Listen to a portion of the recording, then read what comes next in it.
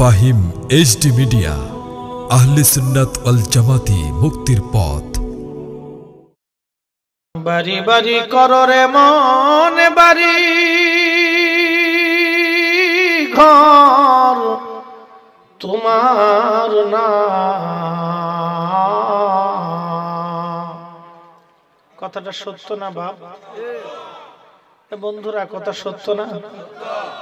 আজকে যদি আমি মারা যাই, আমার দেহ থেকে পোশাক আলাদা হবে, চশমা আলাদা হবে, পাগড়ি জুব্বাগুলি আলাদা হবে, সম্পদ আর জমি জমা গাড়ি বাড়ি থেকে জুদা হয়ে যাব।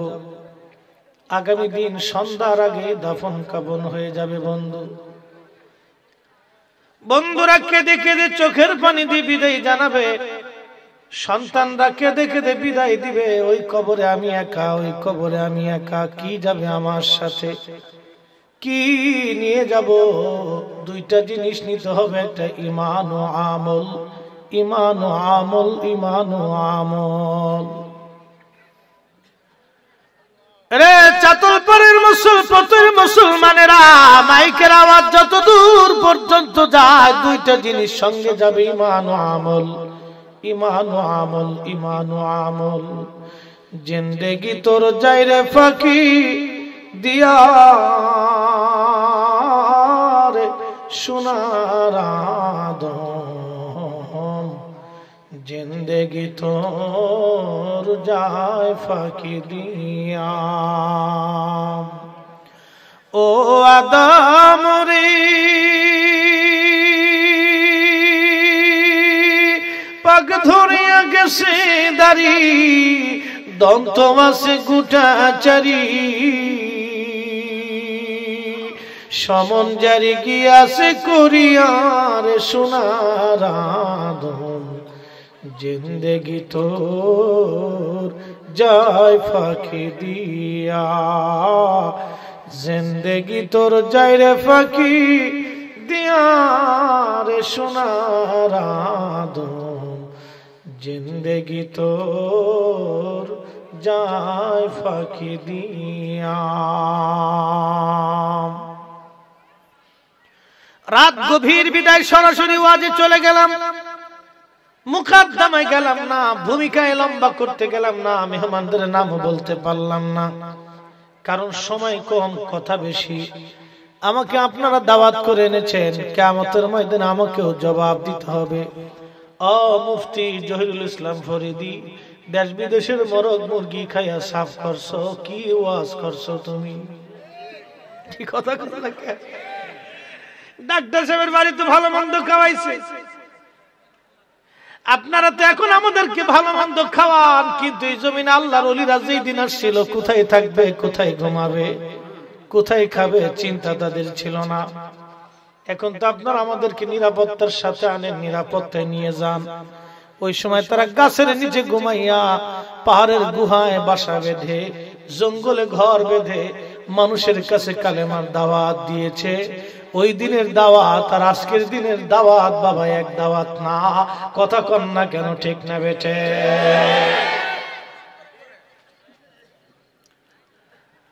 রে মুসলমানের হারি, ওই সমস্ত আল্লাহর ওলিদের বিরুদ্ধে চারণ যারা করে, ওরা দ্বীনের মুনাফিক।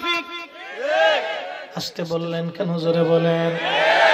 ওই সমস্ত আউলিয়া একরামের মাজার জিয়ারতের বিরুদ্ধে যারা কথা বলে, ওরা দ্বীনের মুনাফিক। প্রশ্ন করবেন, হুজুর মুনাফিক কেন? ওরা আমানতের খেয়ানত করেছে। কারণ আল্লাহর ওলিরা হলো আমাদের জন্য আমানত। আমাদের জন্য কি? আমানত, আমানত, আমানত, আমানত। ওনাদের ইজ্জত আমাদের কাছে আমানত। ওনাদের ইজ্জতের বিরুদ্ধে কথা বললে আমরা সুন্নিরা কখনো মেনে নেব না, মানতে পারবো না। কথা বলেন না কেন? কষ্ট হচ্ছে বাবা, বুঝতে কি অসুবিধা হয়? বুঝে যাওয়া লাগবে। কালকে ছিলাম ফরিদপুর, প্রত্যেকদিন 2-3টা করে মাহফিল করে ঠান্ডা বসায় ফেলেছি, কণ্ঠের শক্তি হবে কম। কিন্তু ওয়াজ হবে সুন্দর, বুঝার চেষ্টা করবেন। পৃথিবী থেকে আমরা একদিন কবরে চলে যাব, আজ অথবা কাল, আজ অথবা কাল। মানুষ সম্পদের পিছনে দৌড়াইয়া দৌড়াইয়া দৌড়াইয়া দৌড়াইয়া আল্লাহকে ভুলে যায়। আল্লাহ বলছেন আল্লাহকুমুত তাকাসুর, বান্দারে তুমি দুনিয়ার মোহে পড়ে আমি আল্লাহকে ভুলে গেছি। কতদিন তুমি ভুলে থাকবে? হাত্তা সুরতুমুল মাকাবির, কবর পর্যন্ত, কবর পর্যন্ত তুমি ভুলে থাকবে। এই পথের মা বোনেরা রে, এই পথের মা বোনেরা, মাইকের আওয়াজ যত দূর পর্যন্ত যায় কথাগুলি শোনার চেষ্টা করতে হবে। পৃথিবীর মধ্যে 4 জন বাদশাকে আল্লাহ সারা পৃথিবীর বাদশাহী দিয়েছিলেন। 2 জন মুসলমান, 2 জন কাফের। একজন হযরত সুলাইমান আলাইহিস সালাম, আর একজন ছিলেন হযরতে শাহ সেকেন্দার রহমাতুল্লাহ আলাইহি, ইংরেজিতে যার নাম হলো দা গ্রেট আলেকজান্ডার। দা গ্রেট আলেকজান্ডার লিখে ওরা ইতিহাস লিখেছে ভুল, কিন্তু উনার নাম ছিল শাহ সেকেন্দার রহমাতুল্লাহ আলাইহি। সারা পৃথিবী সফর করেছিলেন তিনি, সারা পৃথিবী দখল করেছিলেন তিনি। বাদশা সেকেন্দার রহমাতুল্লাহ আলাইহি যখন অসুস্থ হয়ে পড়লেন, বয়স অল্প ছিল তখনও, সারা পৃথিবীর এমন কোন দেশ নাই যেই দেশ উনি দখল না করেছিলেন। ওনার নাম না শুনলে যে দেশের মানুষেরা ভয় না পেয়েছে। ওনার জমানায় রাশিয়ার একবারে শেষ প্রান্ত পর্যন্ত যেখানে বরফ আচ্ছাদিত থাকে, যার ওই পারে পৃথিবীর এক উদ্ভট জাতি বাস করে, যাদেরকে আমরা বলি ইয়াজুজ মাজুজ। হযরত সেকেন্দার রহমাতুল্লাহ আলাইহি তিনি সেই ব্যক্তি যিনি পাতাল পর্যন্ত সীসা ঢেলে ইয়াজুজ মাজুজের প্রাচীর তিনি নির্মাণ করে দিয়ে পৃথিবীর মানুষকে তিনি নিরাপত্তা দিয়েছেন। একবার জোরে বলা যাবে কি সুবহানাল্লাহ? এই আমার দিকে তাকান, ঘুমটুম ঝিমটিম দিবেন না। ঘুম আছে নাই তো? কারণ আমার আগে তো মিষ্টি ভাষী ওয়াজ করে গেছে, মিঠে মিঠে জিনিস দিয়ে গেছে। আমি একটু তিতে মিঠে মিলিয়ে দেবো ইনশাআল্লাহ। খুব মনোযোগ দিয়ে শুনিয়া যান। বাবা ঘুমাইছে? আপনি ঘুমাইলে তো জাতি ঘুমাই পড়বে। তাহলে আপনি হাত মুখ দিয়ে ওযু করে আসেন, বয়স হয়ে গেছে না? আর কত বয়স হয়ে গেছে, তো অনেক বয়স। এই যে বয়স হয়ে গেছে, আল্লাহ আর কতদিন বলেন তো? ওনাদের বয়স আমরা পাবো কিনা এটা তো সন্দেহ। কত বয়স হবে দাদু? 80? কি? আরে বুড়ার বুড়া,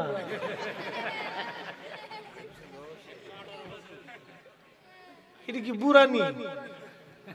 গল্প একটা মনে পড়ছে, না বললেই না। এক বেড়া বুড়া কালে ফুলা পান্ডে কয় যে এই আমি তো বুড়া হয়ে গেছি গা, তা আমার একটু হজে তোরা পাঠা। তো ছেলেরা চিন্তা করলো আব্বা হজে যাইবো, আচ্ছা ঠিক আছে পাঠাইছে। তো আগের জমানার হজ তো পায়ে হেঁটে যাওয়া লাগবে, ঘোড়া গাধাই চলে যাওয়া লাগতো। তো টাকা পয়সা দিয়ে কাফেলা টাফেলার সাথে মিলিয়ে পাঠাই দিছে।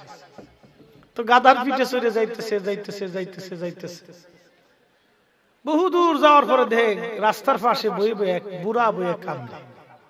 তো সালাম দিছে, আসসালামু আলাইকুম। বুড়া ভাই, বুড়া কালে কান্দেন কেন? কার বললেন না খুব দুঃখে আছি। বলে কি দুঃখ? দুঃখ হলো আমার বাপ আমার ধরে ফিরেছে। আপনি বুড়া, যে বুড়ার বুড়া আপনার বাপু আছে? কহা আছে। বাপে আবার ফিটাইতে পারে? কহা আমার ফিটেছে, লাঠি দিয়ে ফিটেছে। দিদি কি বাপের বাপ? তাহলে কি বুড়ার বুড়া? আচ্ছা তোমার বাপরে তো একটু দেখা লাগে। তাহলে দেখলে তা বাইর চলো। তো যাই দেখে জল চকির উপরে এক বুড়া বয়ে দিচ্ছে, চুল দাড়ি পাইকে একবারে সাদা ঝুনঝুনি হয়ে গেছে, চুপচাপ বয়ে দিচ্ছে। যে সালাম দিক, আসসালামু আলাইকুম। বুড়া চাচা, বুড়া কালে বুড়া বোলাডারে এমনি ফিটাইছেন আপনি? সাদে ফিটাইছি, হ্যাঁ তাই ওর দাদার লগে বিয়া দুই করছে। দাদাও আছে নাকি? ঘরের ভিতরে যাই দেয় বইয়ের শহর। হাই রে সর্বনাশ, আমার আর বুড়া দেওয়ার দরকার নাই।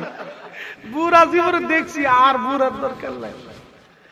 বুড়া তো যাইতে বুড়া, আমি তো মনে হচ্ছে 60-70 বছর বয়স হয়ে 100 হয়ে গেছে। বুড়া নি রে, শক্ত বুড়ার বুড়া। না অসুবিধা নেই, এই বয়সে যে বসে রয়েছে এই তো বেশি, শুয়ে পড়ে নাই কপাল ভালো, বসে আছে তো বেশি। বন্ধুগণ আমার, আগের জমানার মানুষ শত শত বছর পর্যন্ত হায়াত পাইতো। হযরত সুলাইমান আলাইহিস সালামের কথা বলতেছিলাম। আল্লাহ পাক সারা পৃথিবীর বাদশাহী তাকে দান করেছিলেন, এত বড় বাদশাহী ছিল তার। তিনি যখন একটা তক্তের উপরে সিংহাসনে বসে উনি হুকুম দিতেন, বাতাস, ও বাতাস, তুমি এই যে আমাকে নিয়ে আফগানিস্তান নামায় দাও। ওই তক্ত চড়ে খুদারি পয়গম্বর সারা পৃথিবী ঘুরে আসতেন, মাত্র সময় লাগতো 12 ঘন্টা। একবার জোরে বলা যাবে কি সুবহানাল্লাহ। আল্লাহর পয়গম্বর সুলাইমান আলাইহিস সালামকে আল্লাহ একটা আংটি দিয়েছিলেন। এই আংটির ভিতরে মুজিজা আল্লাহ দিয়েছিলেন। আল্লাহ পাক রব্বুল আলামিন সুলাইমান আলাইহিস সালামকে 3টা জাতির অনুসরণীয় করে দিয়েছিলেন, 3টা জাতিকে তার কাছে বাধ্য করে দিয়েছিলেন। একটা পাখি, আর একটা জিন, আর একটা বাতাস। বন্ধুগণ, ওনার 3টা সেনাবাহিনী ছিল, একটা মানুষ বাহিনী, আর একটা জিন বাহিনী, আর একটা পাখি বাহিনী। 3 বাহিনী ছিল ওনার। বিরাট পুরা প্রতিপত্তি সৈন্য বাহিনী ছিল, লাখে লাখে মানুষ সৈন্য, লাখে লাখে জিন সৈন্যরা ছিল। পৃথিবীর সবচেয়ে কঠিন কঠিন জিনেরা বাস করে বাপ সমুদ্রের একবারে নিচে, ওরা বাস করে। ওই দত্ত জিনেরা যদি পৃথিবীর মধ্যে আসতো, মানুষ মেরে সাফ করে ফেলে দিত, কিন্তু ওরা আসতে পারে না। পৃথিবীর সমুদ্রের পাড়ে দেখবেন বড় বড় পাহাড় দেখা যায়, ওই পাহাড়গুলির মধ্যে আমার আল্লাহ পাক বর্ডার গার্ড বসাই দিয়েছে। এই বর্ডার গার্ড হলো ফেরেশতারা। পৃথিবীর বড় বড় পাহাড়গুলির উপরে ফেরেশতাদেরকে আল্লাহ পাহারা দিয়ে দাঁড়া করায় রাখছে। যখন ওই জিনেরা পৃথিবীর দিকে আসতে চায়, তখন ওই ফেরেশতারা লাঠি দিয়ে পিটাইয়া তাদেরকে জিন সমুদ্রের মধ্যে পাঠিয়ে দেয়। ওই জিনেরা যদি আসতো, পৃথিবী ধ্বংস করে দিত। একটা ঘটনা না বললেই নয়, আপনাদেরকে শোনাই। ওই যে আপনার ইন্দোনেশিয়াতে ইসলাম কিভাবে গেল। আজ থেকে যখন আমি 8-9-এ পড়তাম, তখন আমি কারেন্ট ওয়ার্স বেশি বেশি করে পড়তাম। এগুলো আমার ছোটকালের অভ্যাস ছিল। বই পড়াটা, বিভিন্ন ধরনের বই পড়া আমার অভ্যাস ছিল। আমার দেশের ছেলেরা খালি ফেসবুক টিপে, আর আমাদের সময় ফেসবুক ছিল না। আমরা বই পড়তাম, ম্যাগাজিন পড়তাম, বিভিন্ন বই পড়তাম, সময় নষ্ট করতাম না। এখনকার ছেলেরা খালি ফেসবুক টিপতে টিপতে অর্ধেক বুড়া হয়ে গেছে। কারো চোখ নষ্ট হয়ে গেছে, কারো যৌবন নষ্ট হয়ে গেছে, কারো চেহারা নষ্ট হয়ে গেছে। বেশি বেশি রাত জাগলে চেহারা নষ্ট হয়। বলবেন হুজুর আপনার চেহারা এত সুন্দর কে? আমাদের চেহারা সুন্দর আরো বেশি হবে, কারণ আমরা 5 ওয়াক্ত নামাজ পড়ি, অন্তত দিনে 10-12 ওযু করি, আল্লাহর দরবারে সিজদায় পড়ে কাঁদি, আর দরুদ শরীফ বেশি বেশি পড়ার কারণে আল্লাহ আমাদের চেহারাকে নূরানি বানাই দিয়েছে। একবার জোরে বলা যাবে কি মারহাবা। আর আমার দেশের বেডিরা খালি সোনু মাখা। কেন মিছে কথা কইছি? তোরাও তো মাস নাকি না? সব কটা দাঁড়াই মতো একটা বসে মতো কিরা কিরা হাত উঁচা করতো। এই ছোট কোম্পানি, ছোট জি একবার গেদা দি, তোরা না, তোরা তো খারাই মতোস না, এটা তো আমি জানি। এই ছোট্ট কোম্পানি যেটি আইডিয়া কোম্পানির করতেছি, মেড ইন জাপান, দেখছেন একটাও হাত উঠে না, তারপরে সব কটা দাঁড়ায় মতো। যাক, তারপরে তো মুতোস, তো বিষ্ণায় মুতিস না, কিন্তু সাবধান, ছোট মানুষ না। আপনাদের এলাকার একটা গুণ ভালো, মাশাআল্লাহ। আপনাদের এলাকার মহিলাদেরকে ধন্যবাদ দিতে হয়। আমার ওই মাদেরকে ধন্যবাদ দিই, ওই বোনদেরকে ধন্যবাদ দিই, যারা এই বাচ্চা জন্ম দিচ্ছে। ওরা মাহফিলের সামনে বসে রয়েছে। এটা আমাদের জন্য আগামী দিনের জন্য একটা সুসংবাদ হলো, আমরা কবরে চলে যাব, আগামী দিনের সুন্নিয়তের ঝান্ডা ওরাই ধরে রাখবে। কথা বলেন ঠিক না বেঠিক? এটা আমাদের জন্য শুভ সংবাদ। আর তিফলু রিজালুল মুস্তাকবির, আজকের শিশু আগামী দিনের ভবিষ্যৎ। বন্ধুগণ আমার, ওই যে বলছিলাম ইন্দোনেশিয়া ইসলাম কিভাবে গেল। হ্যাঁ, ও বেডিগার কথা বলতেছিলাম, খালি সোনু মাহাই। আচ্ছা, সোনু মাহাইলে যদি সুন্দর হয়, তাহলে ফেয়ার অ্যান্ড লাভলি মাখাইতে মাখাইতে যদি সুন্দর হয়, তাহলে আফ্রিকার কালা মানুষের দোষ করছে কি? বাংলাদেশের যত ফেয়ার অ্যান্ড লাভলি আছে সব আফ্রিকায় পাঠাই দাও। যদি ওরা দলা হয়, তাহলে বুঝবো আমরা দেশের বিডিরাও দলা হইব। আর যদি ওরা দলা না হয়, তাহলে বুঝবো সব কটা বাটপার কোম্পানির ম্যানেজার। খালি ফকায় ফকায় ফকায় ফকায় আমরা দেশের বেডিকের কাছে টাকা নেয়। আর স্বামী যদি বিদেশ থাকে, তাহলে বেডি তো খালি ফাঁকা দিয়ে খালি উঠতেই থাকে। কি আয় কথা কইস না করে? বিদেশে বেটারা কি কষ্ট করে, নিজ চোখ দিয়ে দেখে এসেছি বন্ধু। আহা, মক্কা মদিনায় যখন ঘুরলাম তখন দেখি রাস্তার দুই পাশে ক্লিনার, কি প্রচন্ড লু হাওয়া জানেন সৌদি আরবের। এই লু হাওয়ার কারণে নাকের ভিতর দিয়ে যে নাক শুকাইয়া আপনার কি বলে রক্ত বের হয়, ঠোঁট ফেটে রক্ত বের হয়, গরম প্রচন্ড, ঠোঁট ফেটে রক্ত পড়বে। আপনার এইরকম শুষ্ক আবহাওয়া, আপনি যদি ভ্যাসলিন না দেন তাহলে আপনার এগুলো ফেটে ফেটে রক্ত পড়বে। এই প্রচন্ড গরমে মানুষ এসি গাড়িতে চলে, আর ওই ক্লিনাররা রাস্তার পাশে দাঁড়ায় দাঁড়ায় রাস্তা পরিষ্কার করে। আমি একদিন একজনকে জিজ্ঞেস করলাম, ভাই বাড়ি কোথায়? বলে হুজুর ব্রাহ্মণবাড়িয়া। হুজুর আপনার চিনছি, আমি আপনার ওয়াজ শুনি। তা আমি বললাম একটা ছবি তুলি। বলে হুজুর না, এখন কাজের সময়, ওরা দেখলে আমাকে কষ্ট দিবে। তাই আমি বললাম আপনারা এই যে পরিশ্রম করেন এটা কি বাড়িতে জানেন? হুজুর এটা কি বলা যায়? আমি বললাম মা কি জানে? হুজুর মা রে কি কথা বলা যায়? কি বলছেন? বলছি মা খুব ভালো চাকরি পেয়েছি, খুব আরামে আছি।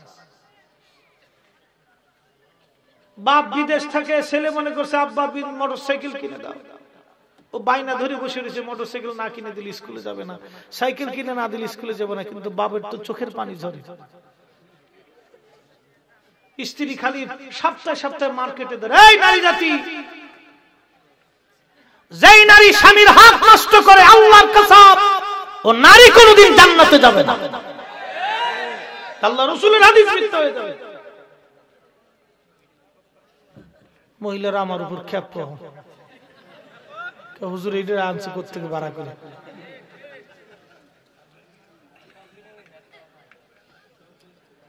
বন্ধুগণ আমার, বেটিরা তো এখন আমার উপরে ক্ষেপ, বিরাট ক্ষেপাকে আগে কেন রাইন্দে দিছিলাম, বেশি বেশি মরিচ দিলাম না কে, লবণ কমাই দিলাম না কে, হুজুরে ভালো ভালো খাইলাম এই জন্য কি হুজুর আমরার পক্ষে ওয়াজ করবে, হুজুর আমরা বাস দিয়ে বাড়াইছে। হক কথা বলে যেতে হবে। মা বোন শুনিয়া যাও, খালি পাখার মতো উড়ে যেও না। সৌন্দর্য তোমার হাতে না, ফেয়ার অ্যান্ড লাভলির কাছে না, সৌন্দর্যের মালিক কে? আরো জোরে বলেন কে? যুবক রে, তোদেরকেও সৌন্দর্য দিয়ে যাব, আলতা সোনু মাখান লাগবে না, আমার কাছে চলে যাস, কানে কানে মেডিসিন দিয়ে যাবানে। বয়স কিন্তু 40 বছর চলে, 14 বছর আগে মাস্টার শেষ করেছি, মনে করিস না আমার বয়স অল্প। 14 বছর আগে কামেল শেষ করেছি, যদি এমফিল করতাম আরো 10 বছর আগে আমি ডক্টরেট ডিগ্রি পাইতাম।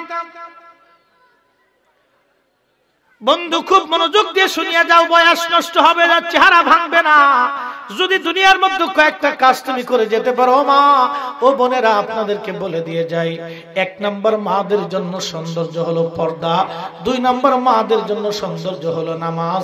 যেই নারী নামাজের মধ্যে চলে যায়, পর্দার মধ্যে চলে যায়, ওই নারীর মতো সুন্দরী পৃথিবীতে আর কোন নারী হতে পারে না। খালি স্টার জলসা জি বাংলা, বাচ্চার হাতে মোবাইল একটা দিয়ে কয় বাবা, কি কয় খুকা খুকা তুমি কার্টুন দেখো, কার্টুন দেখো বাবা, কার্টুন দেখো বাবা, কার্টুন দেখো বাবা, কার্টুন বাবারে কাট করে দিয়ে কার্টুন একটা ধরে দিয়ে বেটি স্টার জলসা দেখতেছে। ও মা হইছে, ও তো ডাইনি হওয়া দরকার ছিল। এই কথা বলেন না কেন? বাচ্চার হাতে মোবাইল দিয়ে কেউ কার্টুন দেখায়, ওর ভবিষ্যৎ, বাচ্চার ভবিষ্যৎ মা নষ্ট করে দিচ্ছে। ও মা হইছে কেন? ও তো ডাইনি হওয়ার দরকার ছিল। ও নারী হইছে কেন? নারী জাতির চরিত্র তো এরকম না। নারীর চরিত্র হলো সন্তানের ভবিষ্যৎকে গ্রহণ করা। যেই মা সন্তানের চিন্তা করে, ও তো মা হতে পারে না। কি কথা বলেন না কেন? ও কিসের মা হইছে? এই সব দোষ আমাদের, এই সব দোষ বাপের, এই সব দোষ বড় ভাইয়ের। কিয়ামতের মাঠে একজন নারী 4 জন জান্নাতি পুরুষকে জাহান্নামে নিয়ে চলে যাবে। একজন নারী 4 জন পুরুষকে জাহান্নামে নিয়ে চলে যাবে। নারী যখন জাহান্নামে যাবে, তখন নারী বলবে, আল্লাহ 4 জনের বিরুদ্ধে আমার মামলা আছে। বলো কি, কার কার বিরুদ্ধে তোমার মামলা? প্রথম মামলা হলো আমার বাবার বিরুদ্ধে। আব্দুর রহিম, লাব্বাইক ইয়া রাব্বাল আলামিন, আসেন আপনার বিরুদ্ধে মামলা হয়ে গেছে। দুনিয়ার মামলার আদালত থেকে বেঁচে যেতে পারবেন, কিন্তু আল্লাহর আদালত থেকে বাঁচার আর কোন রাস্তা নাই। বন্ধু শুনে যান আজকে ওয়াজ, জীবনে কাজে লাগবে। সুলাইমান আলাইহিস সালামের কাছে যাইতেছি, অপেক্ষা নেন। আজকে সুলাইমান নবীর জীবনী আপনাদেরকে শোনায় দিয়ে যাব, ওখান থেকে সুন্দর সুন্দর ওয়াজ আপনাদেরকে শোনাবো। আল্লাহ তৌফিক দিক, সবাই জোরে বলেন আমিন। না চলে যাবে? সুলাইমান আলাইহিস সালাম থেকে আমাদের জন্য অনেকগুলি আকীদার শিক্ষা আছে, বলে দিয়ে যাব। এই নারী বলবে, আল্লাহ আমার বাবার বিরুদ্ধে মামলা, আব্দুর রহিম তোমার মেয়ে তোমার বিরুদ্ধে মামলা করেছে। আব্দুর রহিম চোখের পানি ছেড়ে দিয়ে বলবে, আল্লাহ এই সন্তানের জন্য কত কষ্ট না আমি করেছি, কত রোদ আমি পোহাইছি, কত বৃষ্টি আমি মাথায় নিয়েছি, কত শীত আমি উপেক্ষা করেছি, কত ঠান্ডার ভিতরে ধান লাগাইছি, আর আজকে সন্তান আমার বিরুদ্ধে মামলা করে বসছে। মেয়ে বলবে, আব্বাজান মনে কিছু নিয়েন না, আপনি আমাকে বিবাহ দিয়েছেন, আমাকে সুন্দর করেছেন, আমাকে ভরণ পোষণ দিয়েছেন। আব্বাজান যা চাইছি জীবনে সব দিয়েছেন, হাফ প্যান্ট, ফুল প্যান্ট, জিন্সের প্যান্ট, আর সব কিছু কিনে দিয়েছেন, আলতাসুন, আলকাতরা, লিপস্টিক, মেডিসিন, ফেয়ার আর লাভলি, আসন বসন কোশন, ওই তেল, সোনো, আলতাপন, পাউডার, যা দরকার ছিল সব দিয়েছেন আব্বা। কিন্তু নামাজের জন্য তো আপনি তাগিদ কোনোদিন দেন নাই, পর্দার জন্য তো আব্বা কোনোদিন শাসন করেন নাই। আপনি যদি সেদিন আমাকে জোর করে হলো কোরআন শিখাইতেন, আমাকে মেরেও যদি নামাজ শিখাইতেন, পর্দা শিখাইতেন, আব্বা জান আজকে আমি আপনার মেয়ে রহিমা জাহান্নামে যাইতাম না। আব্বা গো এই দোষ আপনার, আজকে আমি জাহান্নামে যাব, বাবা আপনারে ছাড়া যাব না। আল্লাহ বলবে, বান্দা মেয়ের সাথে জাহান্নামে চলে যাও, উপায় নাই, উপায় নাই, উপায় নাই, মামলা হয়ে গেছে। এর চেয়ে বাস্তবতা পৃথিবীতে আর কিচ্ছু নাই। আমি বাস্তবতা থেকে বলতেছি, রাসূলের হাদিস থেকে। এ মায়েরা শুনিয়া যাও। এরপরে বলবে, আর কার বিরুদ্ধে মামলা? বলে আমার স্বামীর বিরুদ্ধে মামলা, আমার বড় ভাইয়ের বিরুদ্ধে মামলা, আমার বড় সন্তানের বিরুদ্ধে মামলা। বড় ভাইয়ের বিরুদ্ধে মামলা হবে, ভাইজান আমার জীবনের সব আপনি প্রয়োজন পুরা করছেন, বড় ভাই হিসেবে আপনি আমার যা যা প্রয়োজন আপনি দিয়েছেন, ভালো করে বিয়ে দিয়েছেন, প্রত্যেক বছর দেখতে যাইতেন, আমার শ্বশুর বাড়ির সবকিছু প্রয়োজন আপনি মিটাইছেন ভাইজান, কিন্তু কোনোদিন নামাজ, রোজার, পর্দা, বশিদার কথা বলেন নাই। ভাইজান আপনি যদি আমাকে জোর করে পড়াইতেন, বোরকা পড়াইতেন, ভাইজান আজকে জাহান্নামে যাইতাম না। সেই দিন বড় ভাইকেও নিয়ে চলে যাবে জাহান্নামে। স্বামীকে বলবে, স্বামীরে অর্ধ উলঙ্গ কইরা মোটরসাইকেলের পিছনে চড়াইয়া সারা গ্রাম ঘুরাইছেন, কিন্তু কোনোদিন পর্দা আপনি আমাকে করান নাই, নামাজের জন্য তাগাদা দেন নাই। নিজের প্রয়োজনে, ভালোবাসার জন্য, সংসারের কাজের জন্য আপনি আমাকে মারধর করেছেন, গালিগালাজ করেছেন স্বামী, কিন্তু কোনো সময় নামাজ এবং রোজার জন্য, পর্দা বশিদার জন্য আপনি আমাকে কোনোদিন শাসন করেন নাই। কোরআন কোনোদিন শিখান নাই, খালি গান শুনছেন আমার কাছ থেকে স্বামীরে, কোরআন তো কোনোদিন আপনি শিখান নাই, হাদিস শিখান নাই। আজকে স্বামী তোমার ছাড়া জাহান্নামে যাব না গো, সেই দিন স্বামী সহ জাহান্নামে চলে যাবে, উপায় নাই আবুল হোসেন, উপায় নাই। ও নারী, তুমি তো মকবুল হয়ে দুনিয়ার মধ্যে আসছো, একটা নারীর দাম কত রে? নারীর পায়ের নিচে সন্তানের জান্নাত। আমি মুফতি ফরিদি যত বড় বক্তা হই না কেন, আমার মায়ের পায়ের নিচে আমার জান্নাত। হুজুর গাউসে পাক মায়ের পেট থেকে আসলো, ও মায়ের পেটের দাম কত? হুজুর খাজা মাইনুদ্দিন চিশ যে মায়ের পেট থেকে আসলো, ও মায়ের পেটের দাম কত? হুজুর মুজাদ্দিদ আল ফসানি যে মায়ের পেট থেকে আসলো, ওই মায়ের পেটের দাম কত? হুজুর শাহজালাল আমিনী যে মায়ের পেট থেকে আসলো, ওই মায়ের পেটের দাম কত? ও মা তুমি জানো না তোমার দাম কত রে মা? ও বোন তুমি জানো না তোমার ইজ্জতের দাম কত? তোমার ওনা থাকে পিছনে পিছনে, তুমি থাকো সামনে। বোন তুমি জানো না তোমার ইজ্জতের দাম কত? তুমি জানো না তোমার সৌন্দর্যের দাম কত? তুমি জানো না তোমার মাথা থেকে পা পর্যন্ত তোমার দাম কত? তুমি জানো না তোমার হাতের দাম কত? ও নারী, তুমি আল্লাহর দরবারে দুই হাত তুলে চোখের পানি ফেলতে দেরি হয়, আল্লাহর মায়া লাগতে দেরি হয় না। কারণ তুমি সেই নারী যিনি সর্বপ্রথম কালেমা পড়ে, আম্মাজান খাদিজাতুল কুবরা রাদিয়াল্লাহু আনহা সর্বপ্রথম কালেমা পড়ে মুসলমান হয়েছিল। তুমি সেই নারী যিনি দ্বীনের জন্য সর্বপ্রথম তুমি জীবন দিয়েছিলেন, হযরত সুমাইয়া। তুমি সেই নারী যেই নারী দ্বীনের জন্য সর্বপ্রথম জীবন দিয়েছে, দ্বীনের উপরে সর্বপ্রথম ঈমান এনেছে, তুমি সেই নারী যিনারা রাসূল পাকের ডানে বামে থেকে খেদমত করেছে নারী, তোমার দাম কত তুমি নিজেও জানো না, নিজেও জানো না। আজকে থেকে অনুরোধ করে যাব, মা তুমি নামাজের মধ্যে চলে যাও, পর্দার মধ্যে চলে যাও।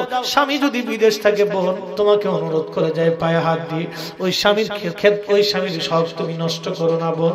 আল্লাহর আদালতে মামলায় পড়বি, আল্লাহর আদালতে মামলায় পড়বি, ওই মামলা থেকে ছুটার মতো আর সুযোগ নাই বোন। স্বামীর হক নষ্ট করবি না, স্বামীর একটা টাকা হলো আমানত রেখে দিবি, স্বামীর জন্য হলো মহব্বত করে রাখবি, ওই স্বামীর জন্য নামাজ পড়ে দোয়া করবি। বোন তোমাকে বলে দিয়ে যাই, স্বামীর জন্য সৌন্দর্য তুমি বাড়াইবা, আলকাতরা, সোনো পাউডার, লিপস্টিক, যত সৌন্দর্য তুমি তোমার স্বামীকে দেখাইবা, অন্য পুরুষ দেখাইবা না বোন। তোমাকে অনুরোধ করে যাই, অনুরোধ করে যাই, জীবনে কাজে লাগবে, সংসার সুখের হবে, শান্তিতে তুমি থাকবা।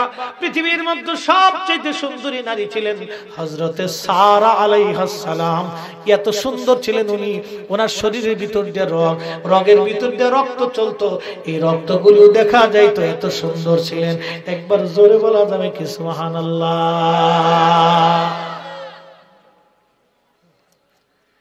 এত সুন্দর ছিলেন হযরতে সারা, এত সুন্দর। বিয়ে করেছিলেন হযরতে খলিলুল্লাহ নবী ইব্রাহিমকে। কেমনে বিয়ে হয়েছে জানেননি? কব খালি বিয়ের গল্প শুনছিস কে তোরা? কারণ কি রে? মতলব ভালো না রে তোগা। বয়স হলে বিবাহ করা নবীর সুন্নত, তবে 25 বছর বয়সে বিয়ে করাটা পারফেক্ট। আমি 25 বছরে কাম সেরে ফেলেছি। মাকে বললাম, মা 25 বছরে তো নবীর সুন্নত। আল্লাহর হাবিব 25 বছর বয়সে বিয়ে করেছিলেন। আম্মা জান, আমি তো কামিল শেষ করে ফেললাম। মা বললেন, বাবা তাহলে তো বিয়ে তোমাকে দিতেই হয়। আমি শরম করি নাই, কারণ ওই যে আমার 25 হয়ে গেছে, আমার টার্গেট ছিল 25-এর ভিতরে আমি বিয়ে করব, নবীর একটা সুন্নত আমি আদায় করে ফেলবো, কারণ এই বয়সে বিয়ে করলে শরীর স্বাস্থ্য মন মানসিকতা ভালো থাকে। বন্ধুগণ খুব মনোযোগ দিয়ে শুনেন, হযরত ইব্রাহিম খলিলুল্লাহ আগুনের ভিতরে পড়ছে। 40 দিন পর্যন্ত আগুনের মধ্যে ইব্রাহিম, আগুনের ভিতরে। আল্লাহ বলেন, ইয়া নারুকুনি বারদাও ওয়া সালামান আলা ইব্রাহিম। ইব্রাহিমের জন্য আয়ার কন্ডিশন হয়ে যাও। 40 দিন মতান্তরে 7 দিন পর্যন্ত তিনি আগুনের মধ্যে ছিলেন। এমন সময় ইব্রাহিমের মা ডাক দেখায়, ইব্রাহিম রে, আমার আর কলিজায় মানে না রে আব্বা, আমি তোর কাছে যাব, তোমার আল্লাহ রে কও আগুন যেটা আমার না পোড়ায়। আল বেদায়া ওয়ান নেহার ভিতরে বিশ্ববিখ্যাত হাফিজুল হাদিস ইমাম ইবনে কাসির রাহমাতুল্লাহ আলাইহি লেখেন, ইব্রাহিম কয়, আল্লাহ আমার মা আসতে চায়, আমার মায়ের জন্য আগুন আয়ার কন্ডিশন বানিয়ে দাও। ও মা আপনি আসেন, আগুন আপনাকে স্পর্শ করবে না। খাবার দাবার নিয়ে প্রত্যেকদিন মা যাইতো, প্রিয় সন্তানকে খাওয়াই দাওয়াই আবার আসতো। আগুন জ্বলতো, মাও জ্বলে না, ইব্রাহিমও পড়ে না। একবার জোরে বলা যাবে কি মারহাবা। খেলাটা দেখে, মাও পড়ে না, ইব্রাহিমও পড়ে না। বলবো হুজুর আজকে নতুন হাদিস শুনলাম। হাদিস নতুন না, হাদিস পুরাতন। আল বেদায়ের ভিতরে ইমাম ইবনে কাসির লিখছে, কাকলার চিনেননি? কাকলার দূর থেকে দাঁড়ায় ফু মারতেছে। আল্লাহ ডাক দিয়ে বলে, আরে কাকলার ফুয়াস কেন? ইব্রাহিমের আগুন যদি বেশি বেশি জ্বলে। আল্লাহর নবী বলেন, এর যদি কোনোদিন পাও তোমরা রাস্তাঘাটে ঝোড়ো জঙ্গলে, একবারই দিয়ে যদি মারতে পারো, 100 সওয়াব আল্লাহ তোমার আমলনামায় দিয়ে দেবে। কে আসতে বলেন, কে জোরে বলে, আরো জোরে। এরপরে ছিল ব্যাং। ব্যাংটারে ফাঁসাটা ঘুরাইয়া সুরুত সুরুত করে মুততেছে। কিসে মুতে? ব্যাং। ব্যাঙে কয় মন মুতে রে? কয় কলস মুতে? কত? হ্যাঁ, আদমন। হ্যাঁ, তো আর শুনতেছিস কি যে আর শুনতেছিস, এটা তো বুঝাই গেছে। আদমন ওয়াজ বল। এক লোকে গেছে ডাক্তারের কাছে, ডাক্তার আমার একটু চেকআপ টেকআপ করাই দেয়। কি হয়েছে দেখেন, একটু চেকআপ টেকআপ করার। চেকআপ টেকআপ করায় দেখে ওজন হয়ে গেছে 120 কেজি, মানে 3 মণ হয়ে গেছে। হাতি খোদার খাসি হয়ে গেছে। তখন কয় প্রেসক্রিপশন একটা লিখে দিচ্ছে, আমল করেন না। তো প্রেসক্রিপশন নিয়ে ফার্মেসিতে যাওয়ার পরে ফার্মাসিস্ট বলতেছে এটা তো কিছু ওষুধ টষুধ লেখে নেই, তো লয়ে যান গিয়া ডাক্তারের কাছে বুঝে সুঝে আসেন। আমার আইসে আইসাকে স্যার আমি বুঝিনি। বলে কি বুঝেন নাই? লেখছেন সকালে 2 রুটি, দুপুরে 2 রুটি, রাত্রে 2 রুটি, বুঝেন নাই কি? আমি বুঝিনি, আমি সকালবেলা নাস্তা করি 12টা রুটি দিয়ে, মানে এই 2 রুটি খাওয়ার আগে 12টা খাবো না, এই 2 রুটি খাওয়ার পরে 12টা খাবো। কি রাক্ষস আর খুব চিন্তা করতে পারছে তো ওয়াজ আমার ওইরকমই বুঝতেছে। ব্যাগে বলে 1 মণ মুতে 8 মণ। এ বন্ধু খুব মনোযোগ দিয়ে শোনেন, ব্যাঙে একটু একটু করে সুরুত সুরুত করে মারতেছে। আল্লাহ ডাক দেখে, আরে ব্যাং করস কি?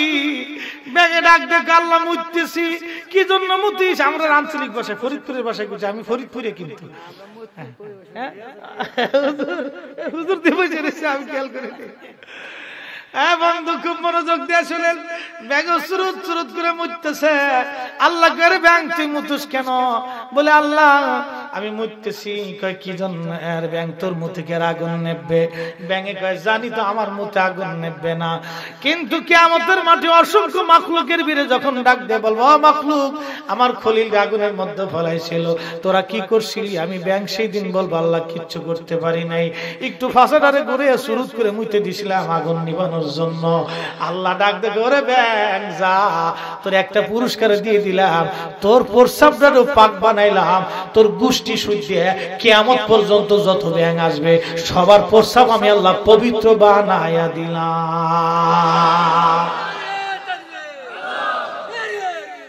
পাগলা খেতে গেছে।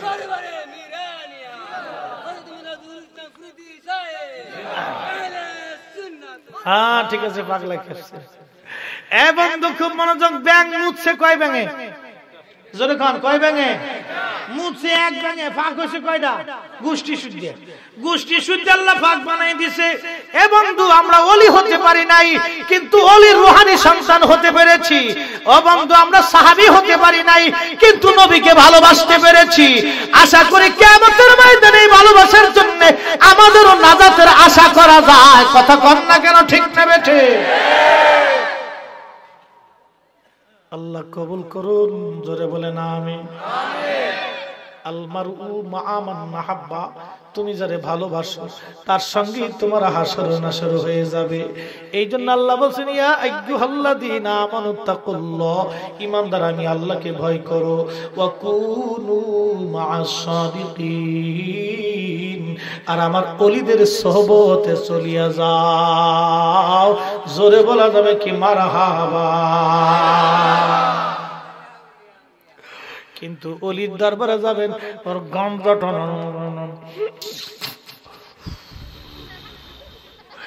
যিনি মুর্শিদ তিনি রাসূল তিনি খোদা হয়। আস্তে কইলেন কে? জোরে বলেন। এইরকম বাবা পীর না, এরা যদি পীর হয় তো শয়তান হবে কেডা? কথা কর না কেন? বেজার হইেন না, হক কথা বলতে হবে। এ মুসলমান সাবধান করে বলে দেয়া যাচ্ছি, যদি ল্যাংটাই পীর হয়ে যায় তাহলে কাপড় পরা আলার দোষ করলো কি? নবীর কোন সাহাবী ল্যাংটা ছিল না? একটি ইতিহাস দেখেন। গাউসে পাক মুহিউদ্দিন আব্দুল কাদের জিলানী ল্যাংটায় ঘুরছে নাকি? ল্যাংটা পীর হয় কেমন?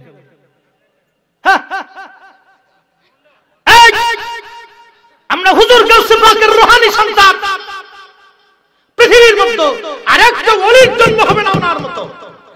এই কথা বলেন না কেন? জীবনে কোনোদিন মিথ্যা কথা বলেনি। ওনার মা জীবনে কোনোদিন বেপরদায় রাস্তায় চলে না। কত বড় ওলি ছিলেন, মায়ের পেট থেকে কোরআন শরীফ মুখস্থ করে আসছে। আর আমরা যেটা ল্যাংটা বেশি এইভাবে ফির মনে করি। কি কথা কর না কেন? ল্যাংটার একবারে কায়দা মতো ল্যাংটা অবস্থা বিধি। মরে যাওয়ার পরে কবর একটা দিয়ে এরপরে টুনটুনা টুন টুন টুন টুন টুন শুরু করে দেয়। প্রিয় মুসলমানেরা বেজার হয়েন না, আমাদেরকে সঠিক ইসলামের দিকে আসতে হবে, সুন্নিয়তের দিকে ফিরে আসতে হবে। সুন্নিয়ত কোন ছেলে খেলার নাম না, এটা ঈমানের নাম। আমলিগ করেন, বিএনপি করেন, জাতীয় পার্টি করেন, দল আপনার যেটা খুশি এটা করেন, কিন্তু আহলে সুন্নাত ওয়াল জামাত একটা আকীদা, একটা ঈমান, একটা ঈমান, একটা ঈমান, একটা আকীদা। বন্ধু, সুয়ের পিছন দিক দিয়া যেমন সুতা ঢোকানো যায়, হাতি ঢোকানো যায় না, হাতি ঢোকানো যায় না, দুম্বা ছাগল ভেড়া ঢোকানো যায় না।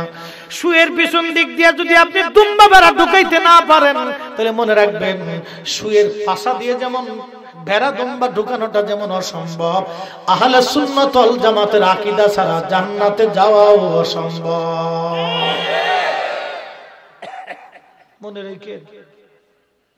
মনে রাখতে হবে, যিনি মুর্শিদ তিনি রাসূল,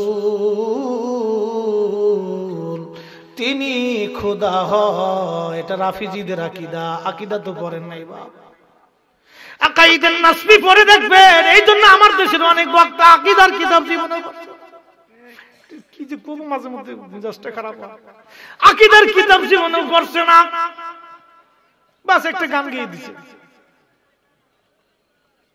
লালনের কিছু কিছু গান আছে ভালো, এটা আমরাও মানি। এই গানের আগে সে কি লেখছে জানেননি? আগের পংক্তিটা খুব সুন্দর, খুব চমৎকার লেখছে। কি সুন্দর লেখা লেখছে দেখেন। উনি লেখছেন যে তোরা কে যাবি নবীর নৌকাতে আয়, রূপকাঠির ওই নৌকা খানি নাহি ডুবার ভয়, তোরা কে যাবি নবীর নৌকাতে আয়, নবী না মানে যারা মহাহেদ কাফের তারা এ দুনিয়ায়। কত তো সত্য। এরপরে যা লেখছে, যিনি মুর্শিদ তিনি রাসূল, তিনি খোদা হয়। এবার দুধের ভিতরে মুখ মিলাই ফেলাইছে। এ কথা কন না কেন? এতক্ষণ আকীদা ছিল শিখ, এখন চলে এসে রাফিজিদের আকীদা। এগুলো হলো রাফিজিদের আকীদা। এই আপনার মুতাজিলাদের আকীদা, মুতাজিলাদের আকীদা ছিল এটা। সাবধান করে বলে দিয়ে যাচ্ছি, এটা আহলে সুন্নাত ওয়াল জামাতের আকীদা না বাপ। কারো বিরুদ্ধে আমার বক্তব্য না, আমার বক্তব্য ঈমানের পক্ষে। যদি বাপের বিরুদ্ধে চলে যায় তাও বলা লাগবে। কথা করেন না কেন? ঠিক না বেঠে? আপনারা বেজার হলেও বাবা কিছু করার নাই। বন্ধু, চোখের সামনে ঈমান নষ্ট হয়ে যাবে, এটা আমরা মানব না। আজকে যদি ওই গ্রামে আগুন লাগে, ওই গ্রামে যদি আগুন লাগে, ওই আগুনে একটা বাড়ি পুড়ে যাইতেছে, সবাই দৌড়ে বা আগুন নিভানোর চেষ্টা করবে। আহারে আব্দুল আলিমের বাড়ি, শত্রুর বাড়িও যদি হয় তাও দেখবেন পানি নিয়ে দৌড়ায় যাও, যতই আমার সাথে ঝগড়া করুক ওর বাড়িটা পুড়ে যাইতেছে। বন্ধু আমার, ওই বাড়ির ভিতরে আগুনের মধ্যে যদি একজন ঝাঁপায় মরতে চায়, তখন সবাই চেষ্টা করবে আই ফিরে ধরার জন্য। বাইরে আমার চোখের সামনে আমার বন্ধু জাহান্নামে চলে যাবে, এটা হবে না। ওকে ফিরাইয়া রাখতে হবে, ফিরাইয়া রাখতে হবে, বুঝায় সুজায় ওকে ফিরাইয়া রাখতে হবে, যাতে আমার বন্ধু জাহান্নামে চলে না যায়। আল্লাহর খলিল আগুনের ভিতরে মূল আলোচনায় চলে যায়। আল্লাহর খলিল বের হয়ে আসলেন। বের হয়ে আসার পরে আল্লাহ বলেন, খলিল আপনি চলে যান ফিলিস্তিনে। রওনা করলেন সিরাজুব্বা তালি দেওয়া। 1 মাস পর্যন্ত সফর করে তিনি ফিলিস্তিন গেলেন। বাগদাদ থেকে ফিলিস্তিন গেছেন 1 মাস। ফিলিস্তিন যাওয়ার পরে বাজারে গেছেন। যাওয়ার পরে লোকদের কানে কানে কানে কানে শুনে, দোকানে দোকানে লোকেরা গল্প করতেছে, আমাদের দেশের শাহজাদি হযরত সারা এই ফিলিস্তিনের রাজার মেয়ে, বিশ্ব সুন্দরী, ওনার মতো এত সুন্দরী পৃথিবীতে কেউ নাই। আজকে 1 মাস হলো স্বামী পছন্দ করতে পারতেছেন না। পৃথিবীর কত যুবরাজ, রাজা বাচ্চা ছেলেরা আসতেছে, কাউকে তিনি পছন্দ করেন না। রাজার ঘোষণা, আমার মেয়ে যাকে পছন্দ করবে আমি তার সঙ্গে তাকে বিয়ে দিয়ে ফিলিস্তিনের রাজ দরবার আমি তার নামে লিখে দেব। আমার একটা মাত্র সন্তান, ওর খুশি আমার খুশি। মেয়েকে বাবা কত ভালোবাসতো। সারাও কত বড় জ্ঞানী, খালি সুন্দরী হইলে হবে না, আমার দেশের বেশি সুন্দরী যারা তার অধিক পরিমাণে বলদ। এই কথা কন না কেন? আমার দেশের বেশি সুন্দরী মাইয়া যে এর বেশিরভাগ বলদ। ও চিন্তা করে সাইজে গুজে একটু ভাব চক্কর দিয়ে এনেছি না, এনে কাটা এনে সিস্টেম এনে প্যান্ট এনে পুংটু এনে সুমটু। কি কথা কইছ না কেন? এটা বাপ লেনে একটু লিপস্টিক মাখা। আবার মাঝে মধ্যে আমরা দেখি রাস্তাঘাটে চলিত, বলবেন হুজুর আপনি কি একটু মাঝে মধ্যে চান নাকি? কিছু করার না, একটু চাইতে হয় মাঝে মধ্যে, না চাইলে তো বোঝা যাবে না। ওই যে ব্যাগের ভিতরে, ভ্যানিটি ব্যাগের ভিতরে, আমারটার মতো না, আমারটা একটা ভ্যানিটি ব্যাগ ধরেন আর কি, এর ভিতরে আয়না থুয়ে দেয়। মাঝে মধ্যে দেখি আয়নাটা টুচ করে বাইর করে এনতে আবার লিপস্টিক এটা বাইর করে। আমারও একটা লিপস্টিক আছে, এই যে দেখাই থিসি আছে, এটা ধরেন আর কি আয়না।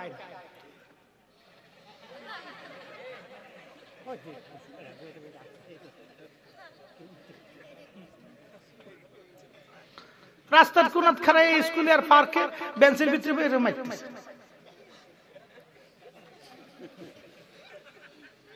চিন্তা করতে পারছে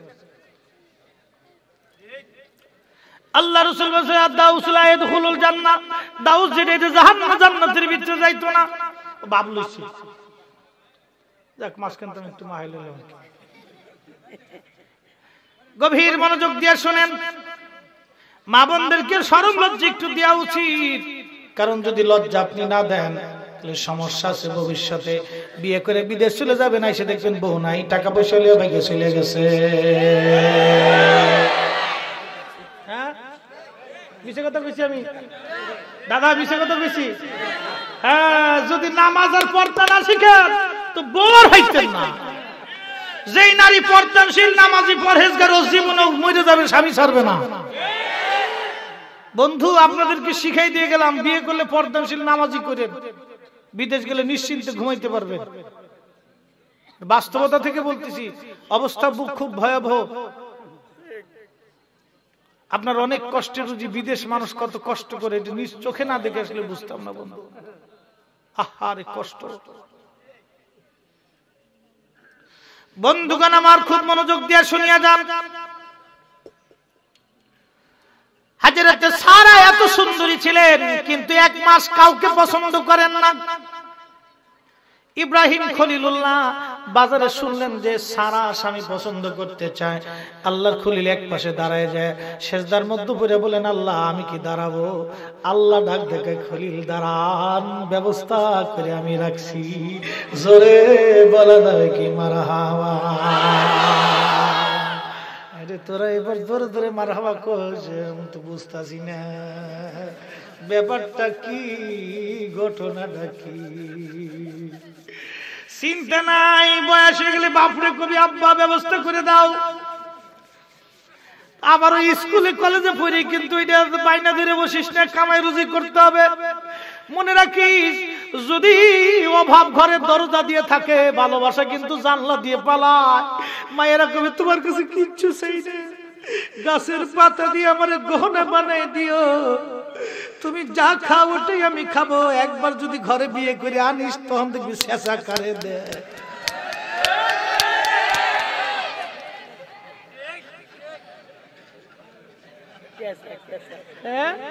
কি দাদা মিশে কথা কইছি? দাদি যে কি খেছে কি আসছে আপনারে, এটা আমরা বুঝতেছি। আরে জ্বালা, কি ভূত মাথায় নিছি দাদা, ভূত যে কি একটা মাথায় লইছি এখন বুঝি। আগে তো খালি প্রথম প্রথম কইছি না তোমার স্যার আর হইতো না কিছু, অনকে এটা দাও এটা দাও এটা দাও, আবার জমিও আমার অর্ধেক দিয়ে দিতে হবে। আই সব বোনাস, জমি অর্ধেক দিয়ে দিতে আমার, আমাকে আই সব বোনাস, তারপরে দিয়ে দিছি, যাও খুশি তো দিয়ে দিছি। খুব সাবধান করে বলে দিয়ে যাচ্ছি, পরহেজগার ছাড়া বিপদ। পরহেজগার নারী যারা তোর স্বামীর খুব ভালোবাসে জীবন দিয়ে, আমি আপনাদেরকে বলে দিয়ে যাই, হযরতে সারা আলাইহিস সালাম দাঁড়ায় গেলেন ইব্রাহিম খলিলুল্লাহ লাইনে, পিছনে সবার ওই যে যারা ধনী ধনী ব্যক্তিরা ছিল, ধনী ধনী রাজ যুবরাজ রাইছে, ওরা খালি টেরে টেরে সারকা হাসে, কয় দেখছো নি মৌলবীর লোভ লাগছে সুন্দরী বিয়ে করার লেগে। ইব্রাহিম আলাইহিস সালাম মনে মনে খুব শরম পাইতেছে, কারণ নবীরা তো লাজুক বেশি ছিলেন। নবী আলাইহিস সালাম বুজুর্গদের লজ্জা বেশি, কিন্তু যাদের লজ্জা কম বাবা, তাদের ইমানের দুর্বলতা আছে, বুজুর্গরা লাজুক বেশি হয় তো শরম পাইতেছে। আল্লাহর খলিল মাথা নিচু করে চুপচাপ দাঁড়ায় রইছে। হযরত সার আলাইহিস সালাম বান্ধবীদেরকে নিয়ে দাসীবাদী নিয়ে 40 জন সুন্দরী দাসীবাদী আর বান্ধবীদেরকে নিয়ে হেঁটে হেঁটে স্বামী দেখার জন্য আসতেছিলেন।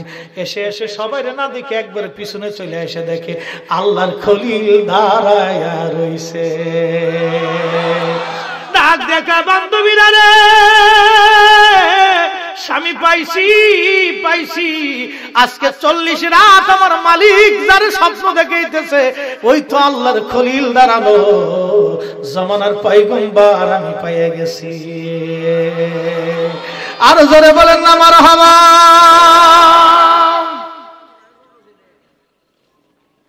আল্লাহর খলিল বান্ধবীরা ডাক দেখে কেরারে কই যে দাঁড়াই রইছে। বান্ধবীরা কয় জুব্বা সিরা মাথায় পাগড়ি দুলে বলি, ইডে দাড়ি বড় বড়, জুব্বায় তালি দেওয়া, সারারে তুই কি পাগল হয়ে গেলি? এত পুরুষ দেখে তোর মাথা নষ্ট হয়ে গেছে গা। শেষ পর্যন্ত এই সিরা জুব্বা ফুরি হয়েছে এই ফকির। হাজরত সারা ধমক দেখায়, বান্ধবীরা তোরা জানিস না, তোরা চিনিস না উনি কে, তোরা জানিস কি? মারহাবা কর। রতনে রতন চিনে, রতনে রতন চিনে, আর শুয়োরে চিনে কসু।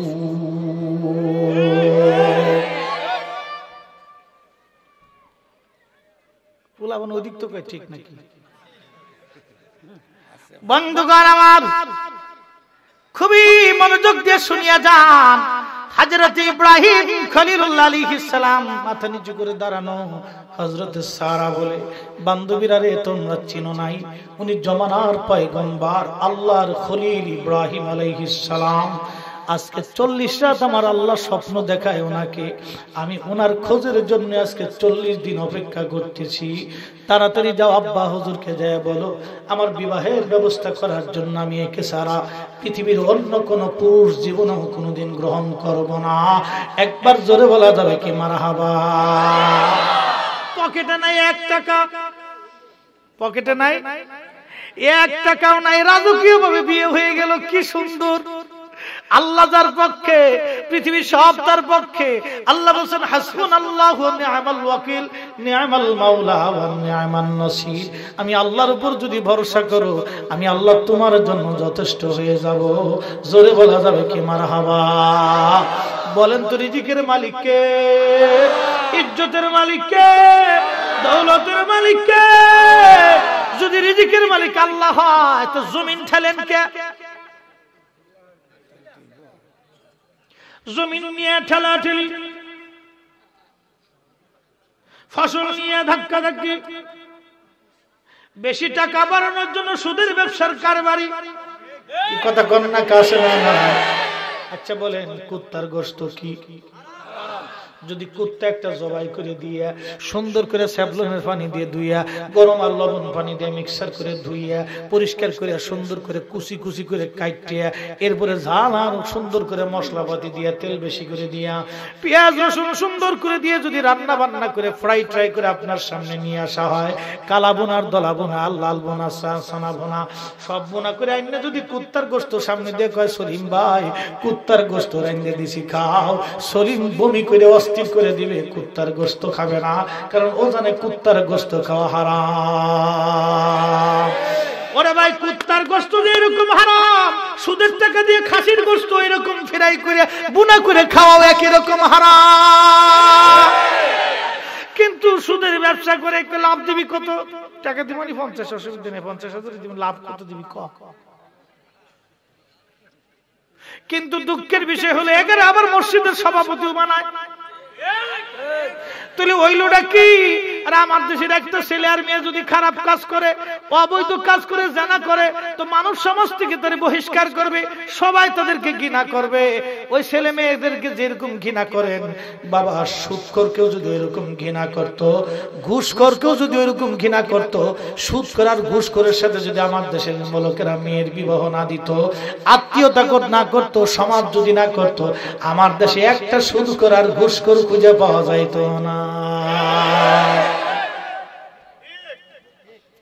কিন্তু না রে, যে বেটা যত বেশি ঘুষ খাইয়া ঢাকা শহরে বাড়ি বানাইতে সার সার সার, বিরাট বড় সার, বুঝেন নাই? সারা বছর ধরে ঘুষ খেয়ে বাড়ি বানাইছে ঢাকা শহরের সাইডটা, এখন 3 চিল্লে মেরে দিয়ে আইসে তসবিহ একটা দিলে ইল্লাল্লাহ ইল্লাল্লাহ ইল্লাল্লাহ ইল্লাল্লাহ। আল্লাহ কই মরে দেখ, কায়দা মতো জুতা দিয়ে পিডামু পিডামু পিডামু পিডামু। 36 বছর যদি চিল্লা মারিস, লক্ষ কোটি বার যদি হজ আদায় করিস, 18 কোটি মানুষের রক্ত শুষে শুষে খাইয়া ঢাকা শহরের সাইডে বাড়ির মালিক হইছ, বান্দা মরে দেখ, আমার 18 কোটি বান্দার হক না মিটানো পর্যন্ত তোর কপালে জান্নাত হবে না।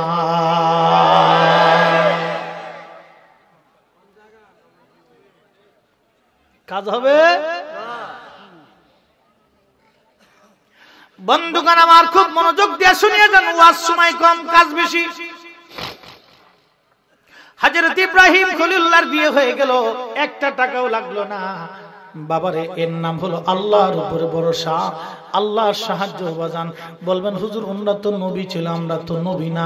বাইরে ওনার নবী ছিল ঠিক আছে, আমরা তো নবীর উম্মত হতে পেরেছি, আমাদেরও কিন্তু আল্লাহ সম্মান কম দেয় নাই।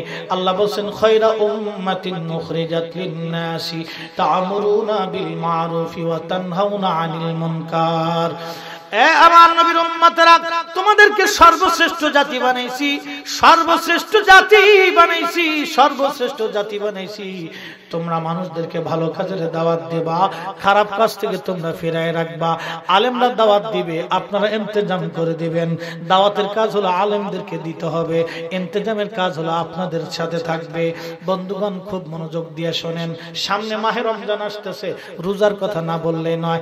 আপনাদের মসজিদে ইফতার হয় কি হয় না? বেশি বেশি করে দিবেন ইফতার, বেশি বেশি করে দিবেন, ইফতার খাওয়াবেন।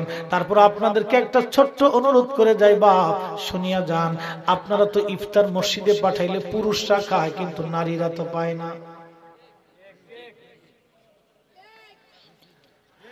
ইফতার তো পুরুষরা পায়, মসজিদে পাঠাইলে নারীরা তো পায় না। বাজান গ্রামের ভিতরে কিছু দরিদ্র নারী আছে, খুব গরিব মানুষ আছে, আপনারা বেছে বেছে তাদের ঘরের জন্য পাঠাবেন। বাপ অনুরোধ করে গেলাম, ওই মা, ওই বুড়ি মা, ওই বৃদ্ধা মা, ওই মা মন চায় ভালো কিছু খাইতে। গ্রামের যারা দরিদ্র নারী আছে তাদের একটা লিস্ট করবেন, লিস্ট করবা তাও নিজেরা যাবেন, অন্য কাউরে দায়িত্ব দিয়েন না। খাবার যখন পাঠাবেন দায়িত্বশীল পরহেজগার লোক দিয়ে পাঠায়েন, অন্য কাউরে দিয়েন না, তাহলে অর্ধেক কিন্তু নাই হয়ে যাবেন। এই কথা দুঃখে কইতেছি, বঙ্গবন্ধুর একটা ঘটনা শুনে। বঙ্গবন্ধু তো উনি কিন্তু একটা পারফেক্ট লোক ছিল, আমরা যাই মাই তাই কই, লোক হিসেবে কিন্তু ভালো ছিল, একুরেট লোক ছিল, ভোগীযোগী উনি পছন্দ করতেন। তো বঙ্গবন্ধুর খুব একজন ভক্ত গ্রাম থেকে এই কদু টদু লাউটাও নিয়ে বঙ্গবন্ধুর বাসায় ধানমন্ডিতে গেছে। এরকম ভক্ত লোক আছে না, বহুত লোক ছিল তখন, বঙ্গবন্ধুকে তো সবাই ভালোবাসত। একজন ভক্ত লোক কদু টদু সবকিছু নিয়ে গেছে, বাসার যে দারোয়ান আছে কেয়ারটেকার, কেয়ারটেকারে বলতেছে, স্যারের আমি খুব ভক্ত মানুষ, আমি খুব ভালোবাসি, আপনার এই দয়া করে আমার এই কদু টদু আমি গ্রাম থেকে আনছি, আমার নিজের হাতের লাগানো গাছ, এই কদু আমি স্যারের জন্য বাইসে গুছে আনছি, আপনি একটু বঙ্গবন্ধুর কাছে পাঠাই দেন, স্যারের কাছে পাঠাই দেন। গাই বেটা এইগুলো স্যারের লাগে, স্যারের কত ভালো ভালো তা কিনে আন না, আমি খুব কষ্ট করে আনছি ভাই, বহু গ্রাম থেকে দূর থেকে আসছি, দয়া করে একটু নিয়ে যান, আর স্যারের আমার সালাম দিয়েন যে আমি তা নিয়ে আসছি। তো বেটা কেয়ারটেকার নিয়ে গেছে উপরে, যা বলতেছে, স্যার গ্রাম থেকে একটা লোক আসছে, আপনার জন্য কদু সবজি টবজি নিয়ে আসছে, স্যার এই যে আপনার সালাম দিছে। বঙ্গবন্ধু চিন্তা করলো, বেচারা গরিব মানুষ, সে গ্রাম থেকে আসছে, কোথার থেকে আসছে, আমারে ভালোবাসে ওর বাড়ির কদু টদু নিয়ে আসছে। 10টা টাকা পকেটে বার করে বললো, তাহলে এই 10টা টাকা ওর হাতে দিয়ে দিস। কয় টাকা? 72-এর আমলের 10 টাকা, আর এখনকার 10 টাকা কিন্তু 1 টাকা না। ওই সময় 10 টাকার গায়ে ওজন ছিল, বিরাট ওজনওয়ালা টাকা, 10 টাকা দিচ্ছে। ও চিন্তা করলো, হাই হাই কয়টা কদু দিয়েও 10 টাকা নিয়ে চলে যাবে, আর আমি সারা মাসেও 10 টাকা বেতন পাই না। ও করছে কি, 5 টাকা নিজের কাছে রাখছে, আর 5 টাকা যায় কে লোকটারে দিছে, 5 টাকা শেষ। এখন ওই 5 টাকা হাতে নিয়ে ওই বেটা কাঁদতেছে,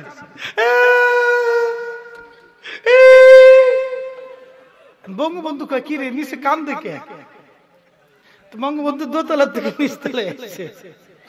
আসার পরে এখন বঙ্গবন্ধুর পায়ে লোকটা করতেছে, স্যার বঙ্গবন্ধু আমি আপনার ভালোবাসি, এই কদু এই সবজি টবজি আমি আছি, আপনি আমার টাকা দিয়ে 5 টাকা দিলেন কে? আপনি আমার 5 টাকা দিলেন কে স্যার? আমি কি টাকা শুনলাইছি? আমি তো আপনার ভালোবাসি। আপনি কি করলেন? আপনি আবার এটি কি করলেন? কাঁদতেছেন। বঙ্গবন্ধুকে তুই 5 টাকা পাইছিস, আমি দিছি 10 টাকা, তুই পাইছিস 5 টাকা। হাই হাই রে সুর, এই দোতলা থেকে নিচতলা নামতে নামতে যে দেশের 5 টাকা শেষ হয়ে যায়, এ দেশের মানুষের ভাগ্যের পরিবর্তন হবে না। এই কথা কোন না কেন কথা বলে? হসপিটালের রোগী নিয়ে যাবেন, মরে যাইতেছে, কয় টাকা দেন। কি কথা কোন না কেন? এগুলি এখন থেকে যদি আমরা সতর্ক না হয়, ল্যাংটে করে না পিটিতে পারি, তোর মুশকিল। বাবা মানুষ মরে যাইতেছে, কয় টাকা দেন। টাকা ছাড়া রোগী ধরে না, নার্সরা ধরে না, এই ধাক্কা দেয়, এই করে টাকা 100 ঢুকাই দিলে তখন ঠিক মতো নিয়ে যায়। কত বড় টাকা চিন্তা করতে পারছেন? নিকৃষ্ট, কুত্তার চাইতে নিকৃষ্ট, কুকুরের চাইতে 1000 গুণে ভালো, শুয়োরের চাইতে নিকৃষ্ট। কথা বলেন ঠিক না বেটা? সারা দেশে দেশে এরকম রন্দে রন্দে শয়তানি ঢুকে গেছে। বন্ধুগণ আমার, বঙ্গবন্ধুর আত্মজীবনী থেকে চমৎকার একটা ঘটনা শোনাইলাম। ভাইরা আমার খুব মনোযোগ দিয়ে শুনে যাবেন। হযরত সুলাইমান আলাইহিস সালামকে আল্লাহ বিরাট বড় বাদশাহী দিয়েছিলেন। এত বড় বাদশাহী দিয়েছিলেন, আল্লাহর পয়গম্বরের 3টে বাহিনী ছিল, একটা মানুষ, একটা জিন আর একটা পাখি। পাখিদের যিনি প্রধান ছিলেন তার নাম ছিল হুদহুদ। হুদহুদের দায়িত্বে ছিল সমস্ত পাখিগুলি নিয়ে আল্লাহর পয়গম্বরের মাথার উপরে ছায়া দিত, সৈন্যদের উপরে তারা ছায়া দিত। এই হুদহুদের চোখের পাওয়ার কত জানেননি? হুদহুদের চোখের পাওয়ার হলো, যখন হুদহুদ আকাশ দিয়ে উড়ে যাইতো, উড়ে যাওয়ার সময় হুদহুদ আকাশ দিয়ে যখন উড়তো, তার চোখের পাওয়ার ছিল, এই হুদহুদ যখন মাটির দিকে তাকাইতো, কত ফিট নিচে পানি আছে, খনিজ সম্পদ আছে, তেল আছে, সোনা আছে, মণিমুক্তা আছে, জহরত আছে, এই হুদহুদ বলে দিতে পারতো। জোরে বলা যাবে কি সুবহানাল্লাহ? আরে হুদহুদের চোখের পাওয়ার যদি এটা হয়, তাহলে সুলাইমানের চোখের পাওয়ার কত? আর সুলাইমানের চোখের পাওয়ার যদি এত বড় হয়, তাহলে আমার নবীর চোখের পাওয়ার কত? মদিনাতুল মুনওয়ারা থেকে আজকের মাহফিল আমার নবী দেখতে পায় কি পায় না?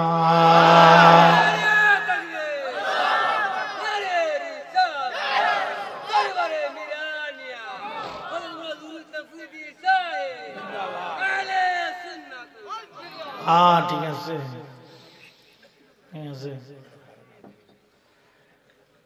আশিক রাগ করে যে ইশকে রাসূলের তাড়না, এরা স্থির থাকতে পারে না। নবীর প্রশংসা শুনলে আল্লাহর কসম, যার কলিজা বড় হয়, বুঝতে হবে এটা পাক্কা ঈমানদার।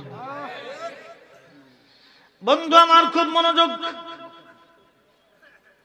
হযরত রাসূল খুদার কথা বলতে গেলে রাত চলে যাবে, দিন শেষ হয়ে যাবে, রাত দিন শেষ হবে না। একটা হুদহুদ থেকে আপনাদেরকে বুঝাই দিলাম।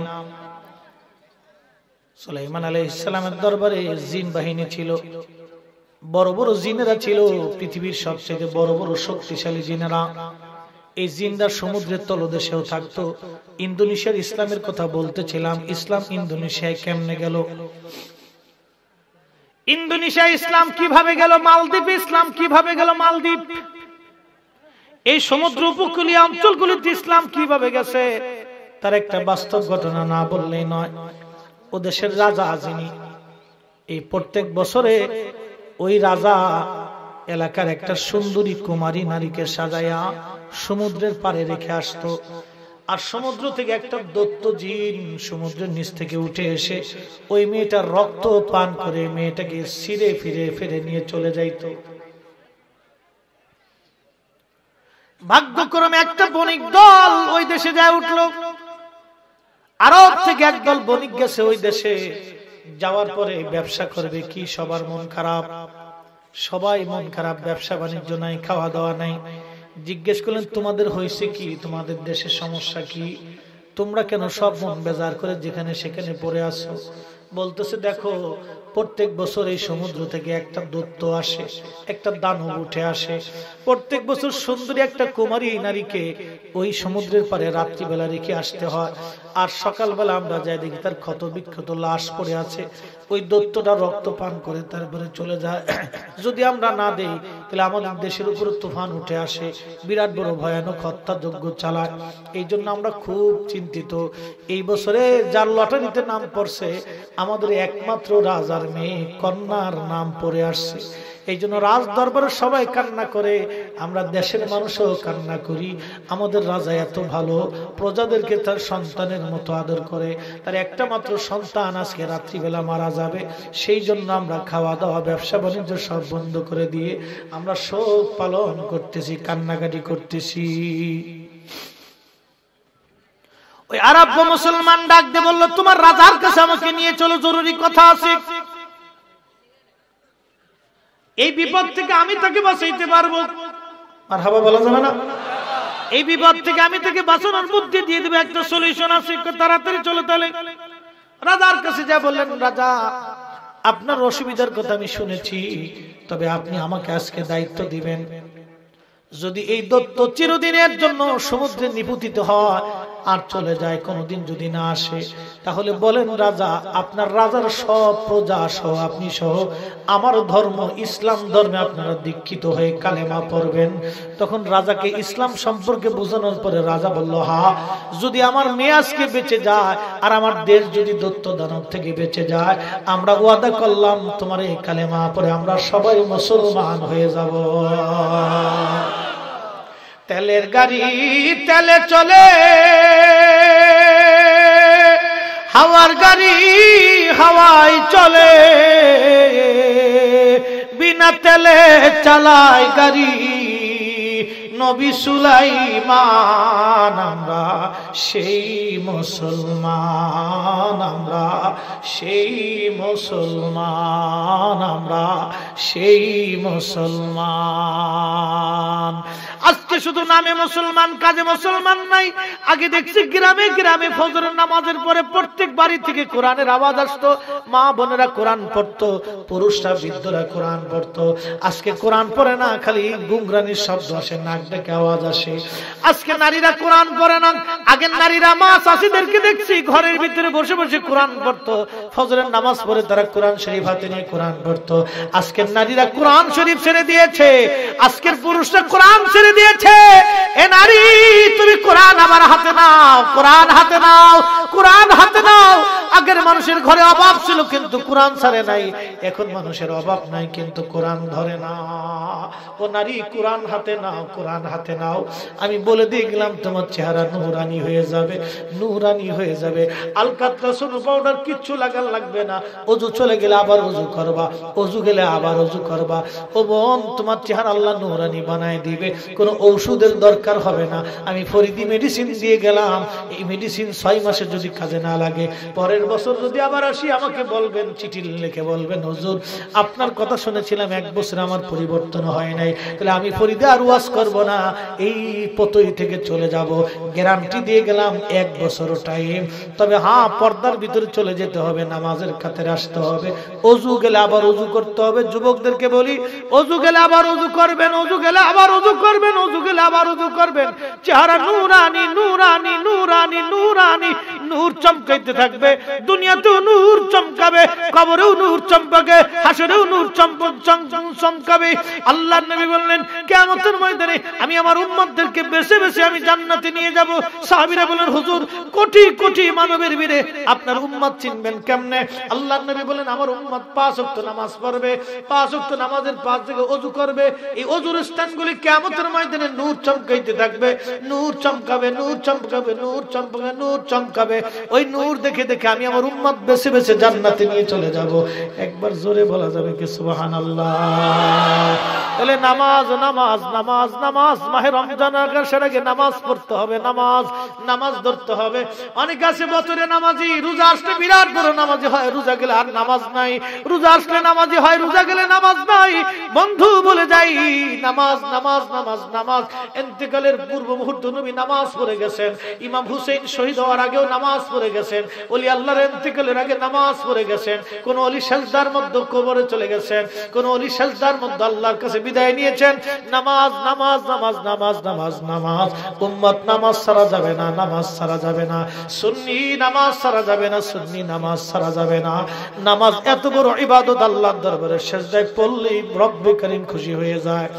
আল্লাহ এত খাবার দিল, সূর্য দিল, মাছ দিল, পানি দিল, দুনিয়া দিল, হাওয়া দিল, বাতাস দিল, এত সুন্দর আবহাওয়া দিল, পৃথিবী দিল, সৌন্দর্য দিল, বিবি দিল, সন্তান দিল, টাকা দিল, পয়সা দিল। আল্লাহ বিনিময়ে কিছুই চাই নাই। আল্লাহ বলছে বান্দা লা ইন শাকারতুম লা আযীদান্নাকুম ওয়া লা ইন কাফারতুম ইন আযাবি লাশাদীদ। বান্দারে তুমি আমার শুকর করো না, শুকরিয়া করিও না। আল্লাহ বলছেন বান্দা ওয়ারকাউ মার রাকিঈন, রুকুকারীর সঙ্গে তুমি রুকুতে চলে যাও, সিজদার মধ্যে চলিয়া যাও। নামাজ নামাজ নামাজ নামাজ।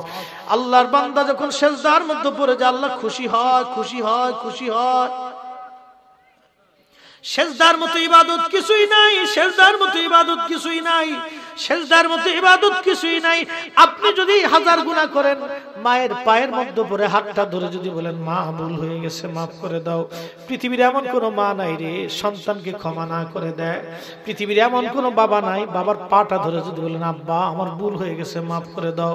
পৃথিবীর এমন কোন বাবা নাই রে ক্ষমা না করে দেয়, ক্ষমা না করে দেয়। বন্ধু, আল্লাহ রাসূল হুজুরপুর নূর সাল্লাল্লাহু আলাইহি সাল্লাম একদিন মদিনার মেলার মধ্যে গেল। বাণিজ্য মেলা হইতো আগে, বড় বড় মেলা। এই মেলার ভিতরে একটা মহিলা তার বাচ্চা হারিয়ে ফেলল।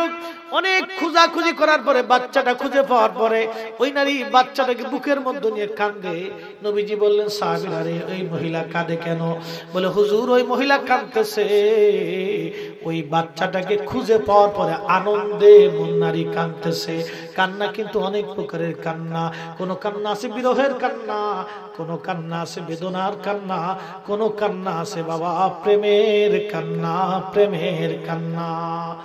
মা সন্তান ফিরে পাওয়ার পরে আনন্দের জন্য কাঁদতেছে, প্রেমের ভালোবাসার জন্য কাঁদতেছে। আল্লাহর নবী ডাক দেখে সাহাবীরা একটা মা সন্তান ফিরে পাওয়ার পরে আনন্দে কান্না করে। আল্লাহ 100 ভাগ দয়াকে 99 ভাগ দয়া মায়া ভালোবাসা আল্লাহ নিজের কাছে রাখলেন, বাকি 1 ভাগ দয়া মায়া আল্লাহ সৃষ্টির মধ্যে বিলাই দিলেন। একটা মা সন্তান ফিরে পাওয়ার পরে এইভাবে যদি কান্না করে রে সাহাবীরা তোমরা শোনো, বান্দা যখন গুনাহ করার পরে তওবা করে আল্লাহর কাছে মাফ চায়, বলে আল্লাহ আমার ভুল হয়ে গেছে আপনি আমারে মাফ করে দেন। সিজদার মধ্যে পড়ে যদি আল্লাহ ক্ষমা করে দেন, আল্লাহ পাক 99 পাকার দয়া দিয়ে আল্লাহ পাক রহমতের কোলে টান দিয়া বান্দাকে আদর করে আর বলে বান্দা যা যা যা, তোর জীবনের সব গুনাহগুলি আমি আল্লাহ মাফ করে দিলাম। চিৎকার মেরে জোরে বলেন আল্লাহু আকবার। জোরে বলা যাবে কি ইয়া রাসূলুল্লাহ? মাহে রমজান আসার আগে তওবা করব, নামাজ নামাজ নামাজ নামাজ নামাজ নামাজ, তওবা করব, নামাজে দাঁড়ায় যাব। নিয়ত করে বসেন আজকে হুজুর মাহফিল থেকে নিয়ত করলাম আর নামাজ ছাড়ব না। বন্ধু আমি আমার উপকারের জন্য বলছি না, আপনার উপকারের জন্য বলছি। বন্ধু নসিহত আমার জন্য না আপনার জন্য। ভাই এই ওয়াজ করলে তো আপনি আমার পয়সা বাড়াই দিবেন না, আমাকে তো আর 5 কোটি টাকা দিয়ে দিবেন না, আমাকে তো আর ঢাকায় বাড়ি বানায় দিবেন না। কেন আপনাদের কি ওয়াজ আমরা শোনাই? এই জন্য শোনাই যদি একটা লোক নামাজ পড়ে, এই মাহফিল যারা সাজাইলো ওদের জীবন সার্থক হয়ে যাবে। মাহফিল যারা করলো তাদের সার্থকতা আসবে। এই মুরব্বীরা ওলামা ইকরাম বসে রয়েছে পাহারা দিতেছে স্টেজ, এদের জীবনের সার্থকতা আসবে। আর এই মাহফিলে যারা টাকা দিয়েছে তাদের সার্থকতা আসবে। একজন লোক যদি বুঝে তাও সার্থকতা। বন্ধু এই জন্য সিজদার মতো দামি ইবাদত নাই। আল্লাহর নবী বলেন আমার কাছে 3টা জিনিস প্রিয়। 1 নম্বরে নামাজ, 2 নম্বরে সুগন্ধি, 3 নম্বরে আমার বিবিরা আমার কাছে প্রিয়। 1 নম্বরে নামাজ, 2 নম্বরে সুগন্ধি আতর। আপনারা সুগন্ধি ব্যবহার করবেন, এটা আল্লাহর নবীর জীবনের সুন্নাত। আর বিবিদেরকে ভালোবাসা আমার নবীর সুন্নাত। বিবিদেরকে ভালোবাসা, তাদের প্রয়োজন মিটানো, তাদের অভাব অনটন দেখা, তাদের দুঃখে দুঃখী হওয়া, তাদের কষ্টে কষ্ট পাওয়া, তাদের ভালোবাসায় ভালোবাসা পাওয়া, তাদের সাথে সময় কাটানো, তাদের জীবনের সকল প্রয়োজনগুলি মিটিয়ে দেওয়া আপনার জন্য প্রিয় নবীর সুন্নত। কেন একজন মেয়ে বাবার ঘর মায়ের ঘর থেকে আপনার কাছে আসে, এটা কিন্তু ছোট করে দেখা যাবে না। সে বাবার ভালোবাসা থেকে আলাদা হয়ে গেল, মায়ের ভালোবাসা থেকে আলাদা হলো, বোনের ভালোবাসা থেকে আলাদা হলো, এরপরে সে ভাইয়ের ভালোবাসা থেকে আলাদা হলো, পরিবারের ভালোবাসা থেকে আলাদা হয়ে গিয়ে আপনার পরিবারে সে আসলো একটা মাত্র কারণ, আপনার ভালোবাসা পাওয়ার জন্য। এখন যদি আপনি ভালোবাসা না দেন, এই নারীর জীবনে বড় কষ্ট। এই জন্য স্বামীর দায়িত্ব বিবিকে ভালোবাসা দেওয়া। আল্লাহর নবীর বিবি আমাদের মা জননী আয়েশা সিদ্দিকা যখন রুটি বানাইতেন, আমরা নবী পাশে বসে বসে রুটি বানাইতেন। মারহাবা বলা যাবে না? আরে আরো জোরে বলেন না মারহাবা। আল্লাহর নবী হুজুর করিম সাল্লাল্লাহু আলাইহি সাল্লাম রুটি বানাইতেন। এমনকি আম্মা জান যখন ছোট ছিল, আল্লাহর নবী কাঁধে করে নিয়ে আল্লাহর নবী ঘোড় সওয়ার দৌড় দেখানোর জন্য নিয়ে যাইতো। রাতের আধারে আম্মা জান এবং নবীজি দুইজন দৌড়াইতেন। আম্মা জানও দৌড় দিছে, নবীজি দৌড় দিছে। রাসূল তো বড় দৌড়ে আগে চলে গেছে, আম্মা জান পিছনে পড়ে গেছে। আম্মা জানের মন খারাপ। আল্লাহর নবী বলেন আবার দৌড় দেন, আবার দৌড় দেই। দুইজন রাত্রিবেলা আবার দৌড় দিছে। দেখেন স্বামী স্ত্রীর মহব্বত, স্ত্রীকে কিভাবে খুশি করতে হয়। দুইজন আবার দৌড় দিছে। এবার নবীজি একটু ঢিল দিলেন, আম্মা জান আগে চলে গেলেন। এবার আম্মা জান খুশি, হুজুর আপনি তো পারলেন না। নবী বলেন হ্যাঁ, একবার আপনি জিতছেন, এবার আপনি জিতছেন, এবার আমি জিতলাম। দুইজন এবার সমান সমান। আম্মা জান খুশি হয়ে গেলেন। আল্লাহর নবী নিজে তার বিবিদেরকে এইভাবে খুশি করছেন। আপনাদেরও দায়িত্ব বিবিদেরকে খুশি করা। তবে মাঝে মধ্যে দুনিয়া তো আসাদু মিনাল পাম পাম মারতে হবে। এটা বেশি করে শিখে যাবে না, ও আর শুনতেছে জ্বালা আছে। মাঝে মাঝে একটু প্রশংসা করবেন, বুঝেন নাই মনে হয়। আর যদি খালি কন যে না ওই দক্ষিণ পাড়ার জরিনার মায় খুব ভালোই করে রাঁধছিল, তোমার রান্নাটা আজকে ভালো হয়েছে না, তাহলে 6 বছর পরে হলো খালি ওই জরিনার মার কথা কই, যে জরিনার মারটাই তো ভালো লাগছিল তোমার।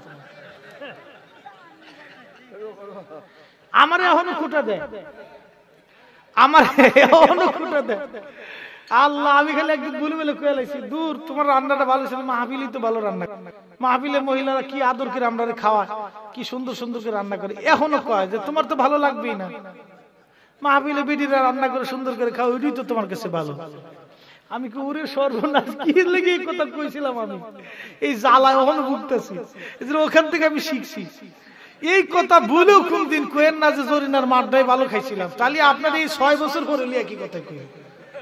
এ জাতি ভুলে না সহজে, খুব মারাত্মক জাতি। কি কথা কর না কে? সহিহ বুখারীতে একটা হাদিস পড়ছিলাম, কিতাবুস সালাতের বাবু সালাতুল কুসুফের মধ্যে আল্লাহর নবী এই সালাতুল কুসুফের নামাজ শেষ করে, তো নামাজ শেষ করার পরে হুজুর করিম সাল্লাল্লাহু আলাইহি ওয়াসাল্লাম হাত বাড়াইছে। তো হঠাৎ করে হাত সরাই নিয়ে আসছে। সাহাবায়ে কেরাম বলতেছে, ইয়া রাসূলুল্লাহ, জীবনে তো এরকম নামাজ কোনোদিন দেখিনি। নবীজি বললেন, সাহাবীরা, নামাজ শেষ করে যখন আমি আসমানে তাকাইছি, তখন আল্লাহর খোদার জান্নাত আমি দেখছি। জোরে কোন, আরো জোরে। জান্নাতের আঙ্গুর ফল দেখছি। ওই আঙ্গুর আনার জন্য আমি হাত বাড়াইছি। আল্লাহু আকবার, জোরে কোন, একসাথে বলেন আল্লাহু আকবার। পাওয়ার আছে, আছে। যেই নবী মদিনায় দাঁড়ায় জান্নাতের আঙ্গুরে হাত দিতে পারে, সে নবী আজকের মাহফিলে তাওয়াজ্জুর হাত বাড়াইতে পারে কি পারে না?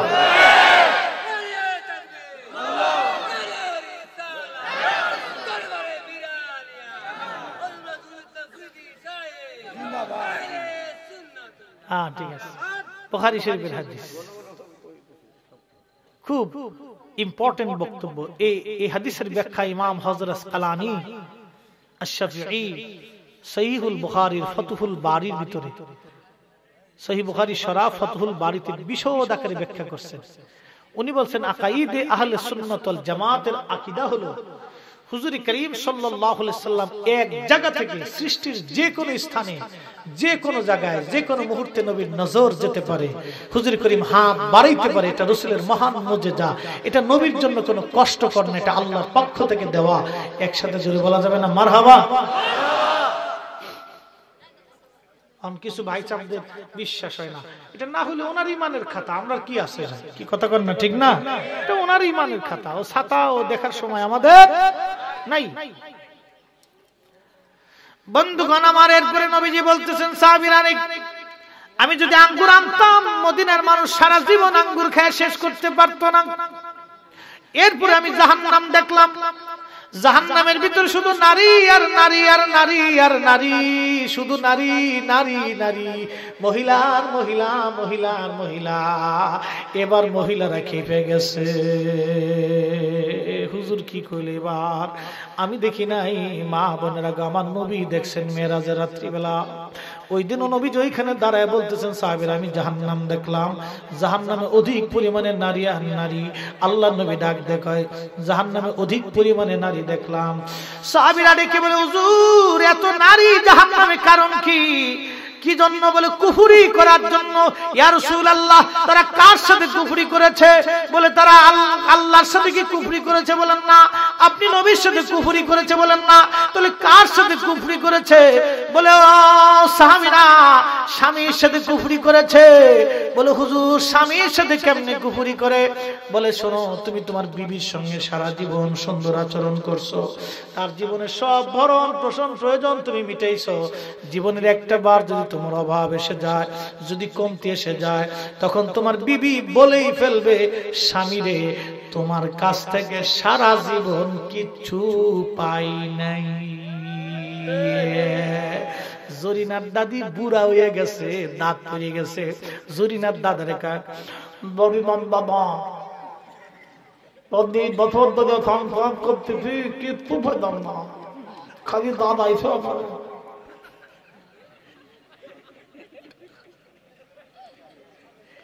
খালি জ্বালাইছো মানে দরিদার দাদা, খালি জ্বালাইতো, কিচ্ছু নেই। একদিন আমার ওয়াইফ বলে ফেলছে, রাগের মাথায় বলে ফেলছে। তো আমরা তো সহজে ফায় না বুঝেন না, ওয়াজ মাহফিলে দৌড়ে বেড়াই, এই কোন রকম খালি রাত্রিবেলা যাই একটু ঘুমাই, সকালবেলা আবার ঘুম থেকে উঠে দৌড় দিই। বাচ্চাদেরকেও সময় দিতে পারি না, বাচ্চারা ঘুমের মতলে এসে দেখে যায় বাবা আসছে, আর ঘুম থেকে উঠে ডাক দিয়ে দুটো চুমা টুমা দিয়ে গোসল টোসল করিয়া এরপরে মোটামুটি একটু চুমা টুমা দিয়ে ঘাড়ি ঘাড়ি আবার শেষ। বাপরে, আর সারাদিনে রাত্রে খুঁজে পাই না। তো বউর অবস্থা তো কাহিল। 3-4 দিন 5 দিন পরে যখন যাই, তখন খালি কানের কাছে খালি গল্প উঠায়, 4 দিনের গল্প। আর কইলে কি জ্বালা, 4 দিনের গল্প। ঘুমাবো না গল্প করবো, ঘুমের তালিকা হু হু হু হু। এই যখন হু হু করি তখন যাই শীতে, এই সব চলে গেছে। তখন তো বুঝি যে মাথা মধ্যে গরম, মেলা দিন ধরে গল্প টল্প পাইতেছে না। একদিন বলে বলছে, তোমার কাছ থেকে তো কোনো দিন কিচ্ছু পাইলাম না, তোমার সাথে এসে বিয়ে বসে এটা কি জ্বালা করছি, হুজুরের লোকে বিয়ে বসি, একটু হানিমুন টানিমুনের জীবন হইলো না, একটু ঘুরতে পারলাম না, তোমার লাগে চললো না, কিচ্ছু পাইলাম না জীবনে। কি কইলা তুমি? তখন এই হাদিস শুনেছি, বুখারী শরীফ, হে তো আলেম, হাফিজুল কোরআন আর কামিল শেষ করছে। বুখারী শরীফ বার করে দিয়ে গেলাম, পড়ো পড়ো এবার। ফইরে আনকালে মাথা খোঁচায়। আমি বললাম কি ব্যাপার, হাদিস পড়ো, পড়ে এবার বুঝো। আমি বললাম বিবির হাদিস তো তুমি পড়লা, এবার বলো। বলে ফেলাইছি। আমি বললাম তওবা করো, নইলে বিপদ শুনে দেখো। এই যে তুমি আমার সাথে বিয়ে বইছো, এই যাবত তোমার খাবার দাবার, সোনা দানা, টাকা পয়সা, প্রয়োজন জীবনের সব, এই যে এই বছর পর্যন্ত 10 বছর হয়ে গেল, তোমারই বরণ পোষণ কে দিছে? কয় তুমি তো দিলা না, তোমার বড় ভাই দিছে। তোমার বড় ভাই তো ইটালিতে আছে, ওই যে বিয়ে থা করছে, বিরাট বড় টিয়া পয়সা। এটা কি তোমার বড় ভাই দিছে? কয় না। তুমি দিছে? আমি কি তোমার আব্বাই দিছে? কয় না। তোমার দাদাই দিছে? কয় না। তোমার নানাই দিছে? কয় না। আমি বললাম আমি তো তোমার নানা, আমি তোমার দাদা, তোমার তো আমি সারা বছর ধরে দিতেছি, তাহলে তুমি কেমনে কইলা তোমার কাছ থেকে কিছুই পাইলাম না? কয় ভুল হয়ে গেছে। আমি বললাম আমার কাছে বলছে লাভ নাই, তুমি আল্লাহর কাছে তওবা করো, নতুবা কিন্তু খারা জাহান্নামে চলে যাবা। নারী বলে দিয়ে গেলাম স্বামী বিদেশ, তুমি খালি খালি উঠতেছে।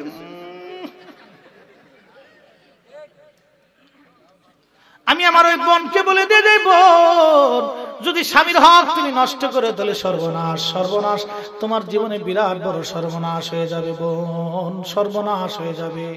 তোমার মাথার থেকে পা পর্যন্ত স্বামীর আমানত, স্বামীর একটা টাকা স্বামীর আমানত, স্বামীর তোমার সন্তান স্বামীর আমানত, স্বামীর বাড়ি ঘর তোমার কাছে আমানত, স্বামীর আব্বা আম্মাকে রেখে গেছে, শ্বশুর শাশুড়ি তোমার কাছে আমানত। এদেরকে কষ্ট দেওয়া যাবে না। আমি আমার বোনকে বলবো, বোন এই দুটো বৃদ্ধ আর বৃদ্ধা নারীকে তুমি একটু মার মতো দেখতে পারো না, বাবার মতো দেখতে পারো না? তুমি এই মহিলাটাকে একটু মার মতো দেখলেই তো হয়ে গেল। আমি আমার ওই বোনকে বলবো, বোন তুমি তোমার শাশুড়ি আম্মাকে তোমার মায়ের মতো চোখে দেখো, মনে করবে এটাই তোমার মা, এটাই তোমার বাবা। আর আমি আমার ওই শ্বশুর শাশুড়িকে বলবো, ও আব্বা, ও মা, তোমার ঘরে একটা মেয়ে আসছে অন্যের ঘর থেকে, সেও তোমার কাছে সন্তানের আদর চা। তোমার মেয়েটা যদি অসুস্থ হইতো মা, তাহলে তুমি তোমার মেয়েটাকে সুস্থতার জন্য চিকিৎসা করাইতা, তারে খাওয়াইতা, রান্না বান্না করে তারে গোসল করাইতা, খাওয়াইতা। ওই বেটার বউ তোমার মেয়ের মতো, সে যদি অসুস্থ হয়, কাজ করতে না পারে, মা তুমি বলবা, মা তুমি শুয়ে থাকো, তোমার রান্না আমি করে দিচ্ছি। ওই যে তুমি মেয়ের মতো নজর দিয়ে যদি তাকে ভালোবাসা দাও, তাহলে সারা জীবন তোমাকে স্মরণ করবে, তোমাকে মায়ের মতো শ্রদ্ধা করবে। মা তুমি যদি এই কাজ করো, তাহলে মেয়েটা তোমার উপর খুশি হবে। আমি আমার ওই বৃদ্ধ বাবাকে বলবো, বৌমাকে আপনি কন্যা সন্তানের মতো দেখেন, তার প্রয়োজন আপনি তাকে মিটান। আমি একদিন আমার বিবিকে একদিন প্রথম একটু রাগারাগি হয়ে গেছে, আমার আবার একটু হঠাৎ মেজাজ খারাপ হয়ে যায়, মাথা গরম হইলে মাথা ঠান্ডা একটু দেরিতে হয়, কিন্তু সহজে মাথা আবার গরম হয় না। আমি খুব শান্তশিষ্ট, আবার মাথা গরম হয়ে গেলে আবার সমস্যা। তো ওই মাথা গরম হয়ে গেছে, মাহফিল থেকে আসছি, কি দেখি কইছে মাথা গরম হয়ে উঠে, তো কোয়ার পরে ঝগড়া লাগাই দিছি। আমার মায় তো লাঠি একটা আইনি, এই যে আমার বাড়ি শুরু, আমি যে মুফতি সাহেব না খেতা সাহেব না লেতা সাহেব দেখার টাইম নাই, বাড়ি কারে কর, তুই আমার বৌমারে গেলিতেছিস। আমি কইলাম যে মা তোমার দরদন বৌমার উঁচু চলে গেছি গা। এই কথা আমার ওয়াইফ এখন বলতে পারে। যতদিন মা জীবিত ছিল কোনোদিন বলেও নাই যে তুমি একটা অ্যাকাউন্ট করো। আমার জীবনের সমস্ত রুজি আমি মার হাতে দিতাম, সমস্ত রুজিটা আমার জীবনে যত রুজি আসছিল তখন আমার মা ছিল ব্যাংক, আমার মা ছিল অ্যাকাউন্ট, মার হাতে দিতাম। মা যতদিন দুনিয়াতে ছিল আমার ওয়াইফও কোনোদিন বলে নাই যে তুমি একটা অ্যাকাউন্ট করো, তোমার কাছে জমা রাখো, কোনোদিন বলছে না। ওই যে ভালোবাসাটা, নিজের মেয়ের মতো আদর করত, এই আদরের কারণে কোনোদিনও সে এখনো সে বলতে পারে না। যাই হোক, আপনাদেরকে মা বোনদেরকে অনুরোধ করব, আপনাদেরকে আমরা যদি ব্রড মাইন্ড হই, সুন্দর মনের অধিকারী হই, তাহলে আশা করি ফ্যামিলি সুন্দর হবে। কি কথা বলে ঠিক না? ছোট্ট ভুল ত্রুটি, একটা বৌমা নতুন আসছে, ধরেন অনেক শাশুড়ি আছে বুঝে না, অনেক ননদরা আছে প্রতিবেশীরা আছে বুঝে না, নতুন বৌমা আসছে তার উত্তুক্ত করে, তার ভুল ধরার চেষ্টা করে। আমি ওই শাশুড়ি আম্মাকে বলবো, আপনার এই বৌমার ভুল আপনি ধরবেন কেন?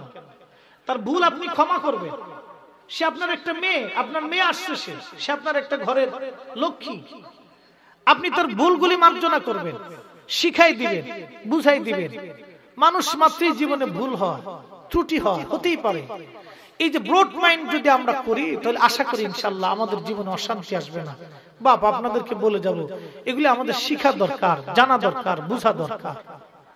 আমাদের জীবনের এগুলি পরিবর্তন দরকার। আল্লাহ তৌফিক দিক, সবাই বলেন না আমিন। সুন্নিয়াতের প্রচারের স্বার্থে ভিডিওটি লাইক, কমেন্ট ও বেশি বেশি শেয়ার করুন। আমাদের সাথেই থাকুন।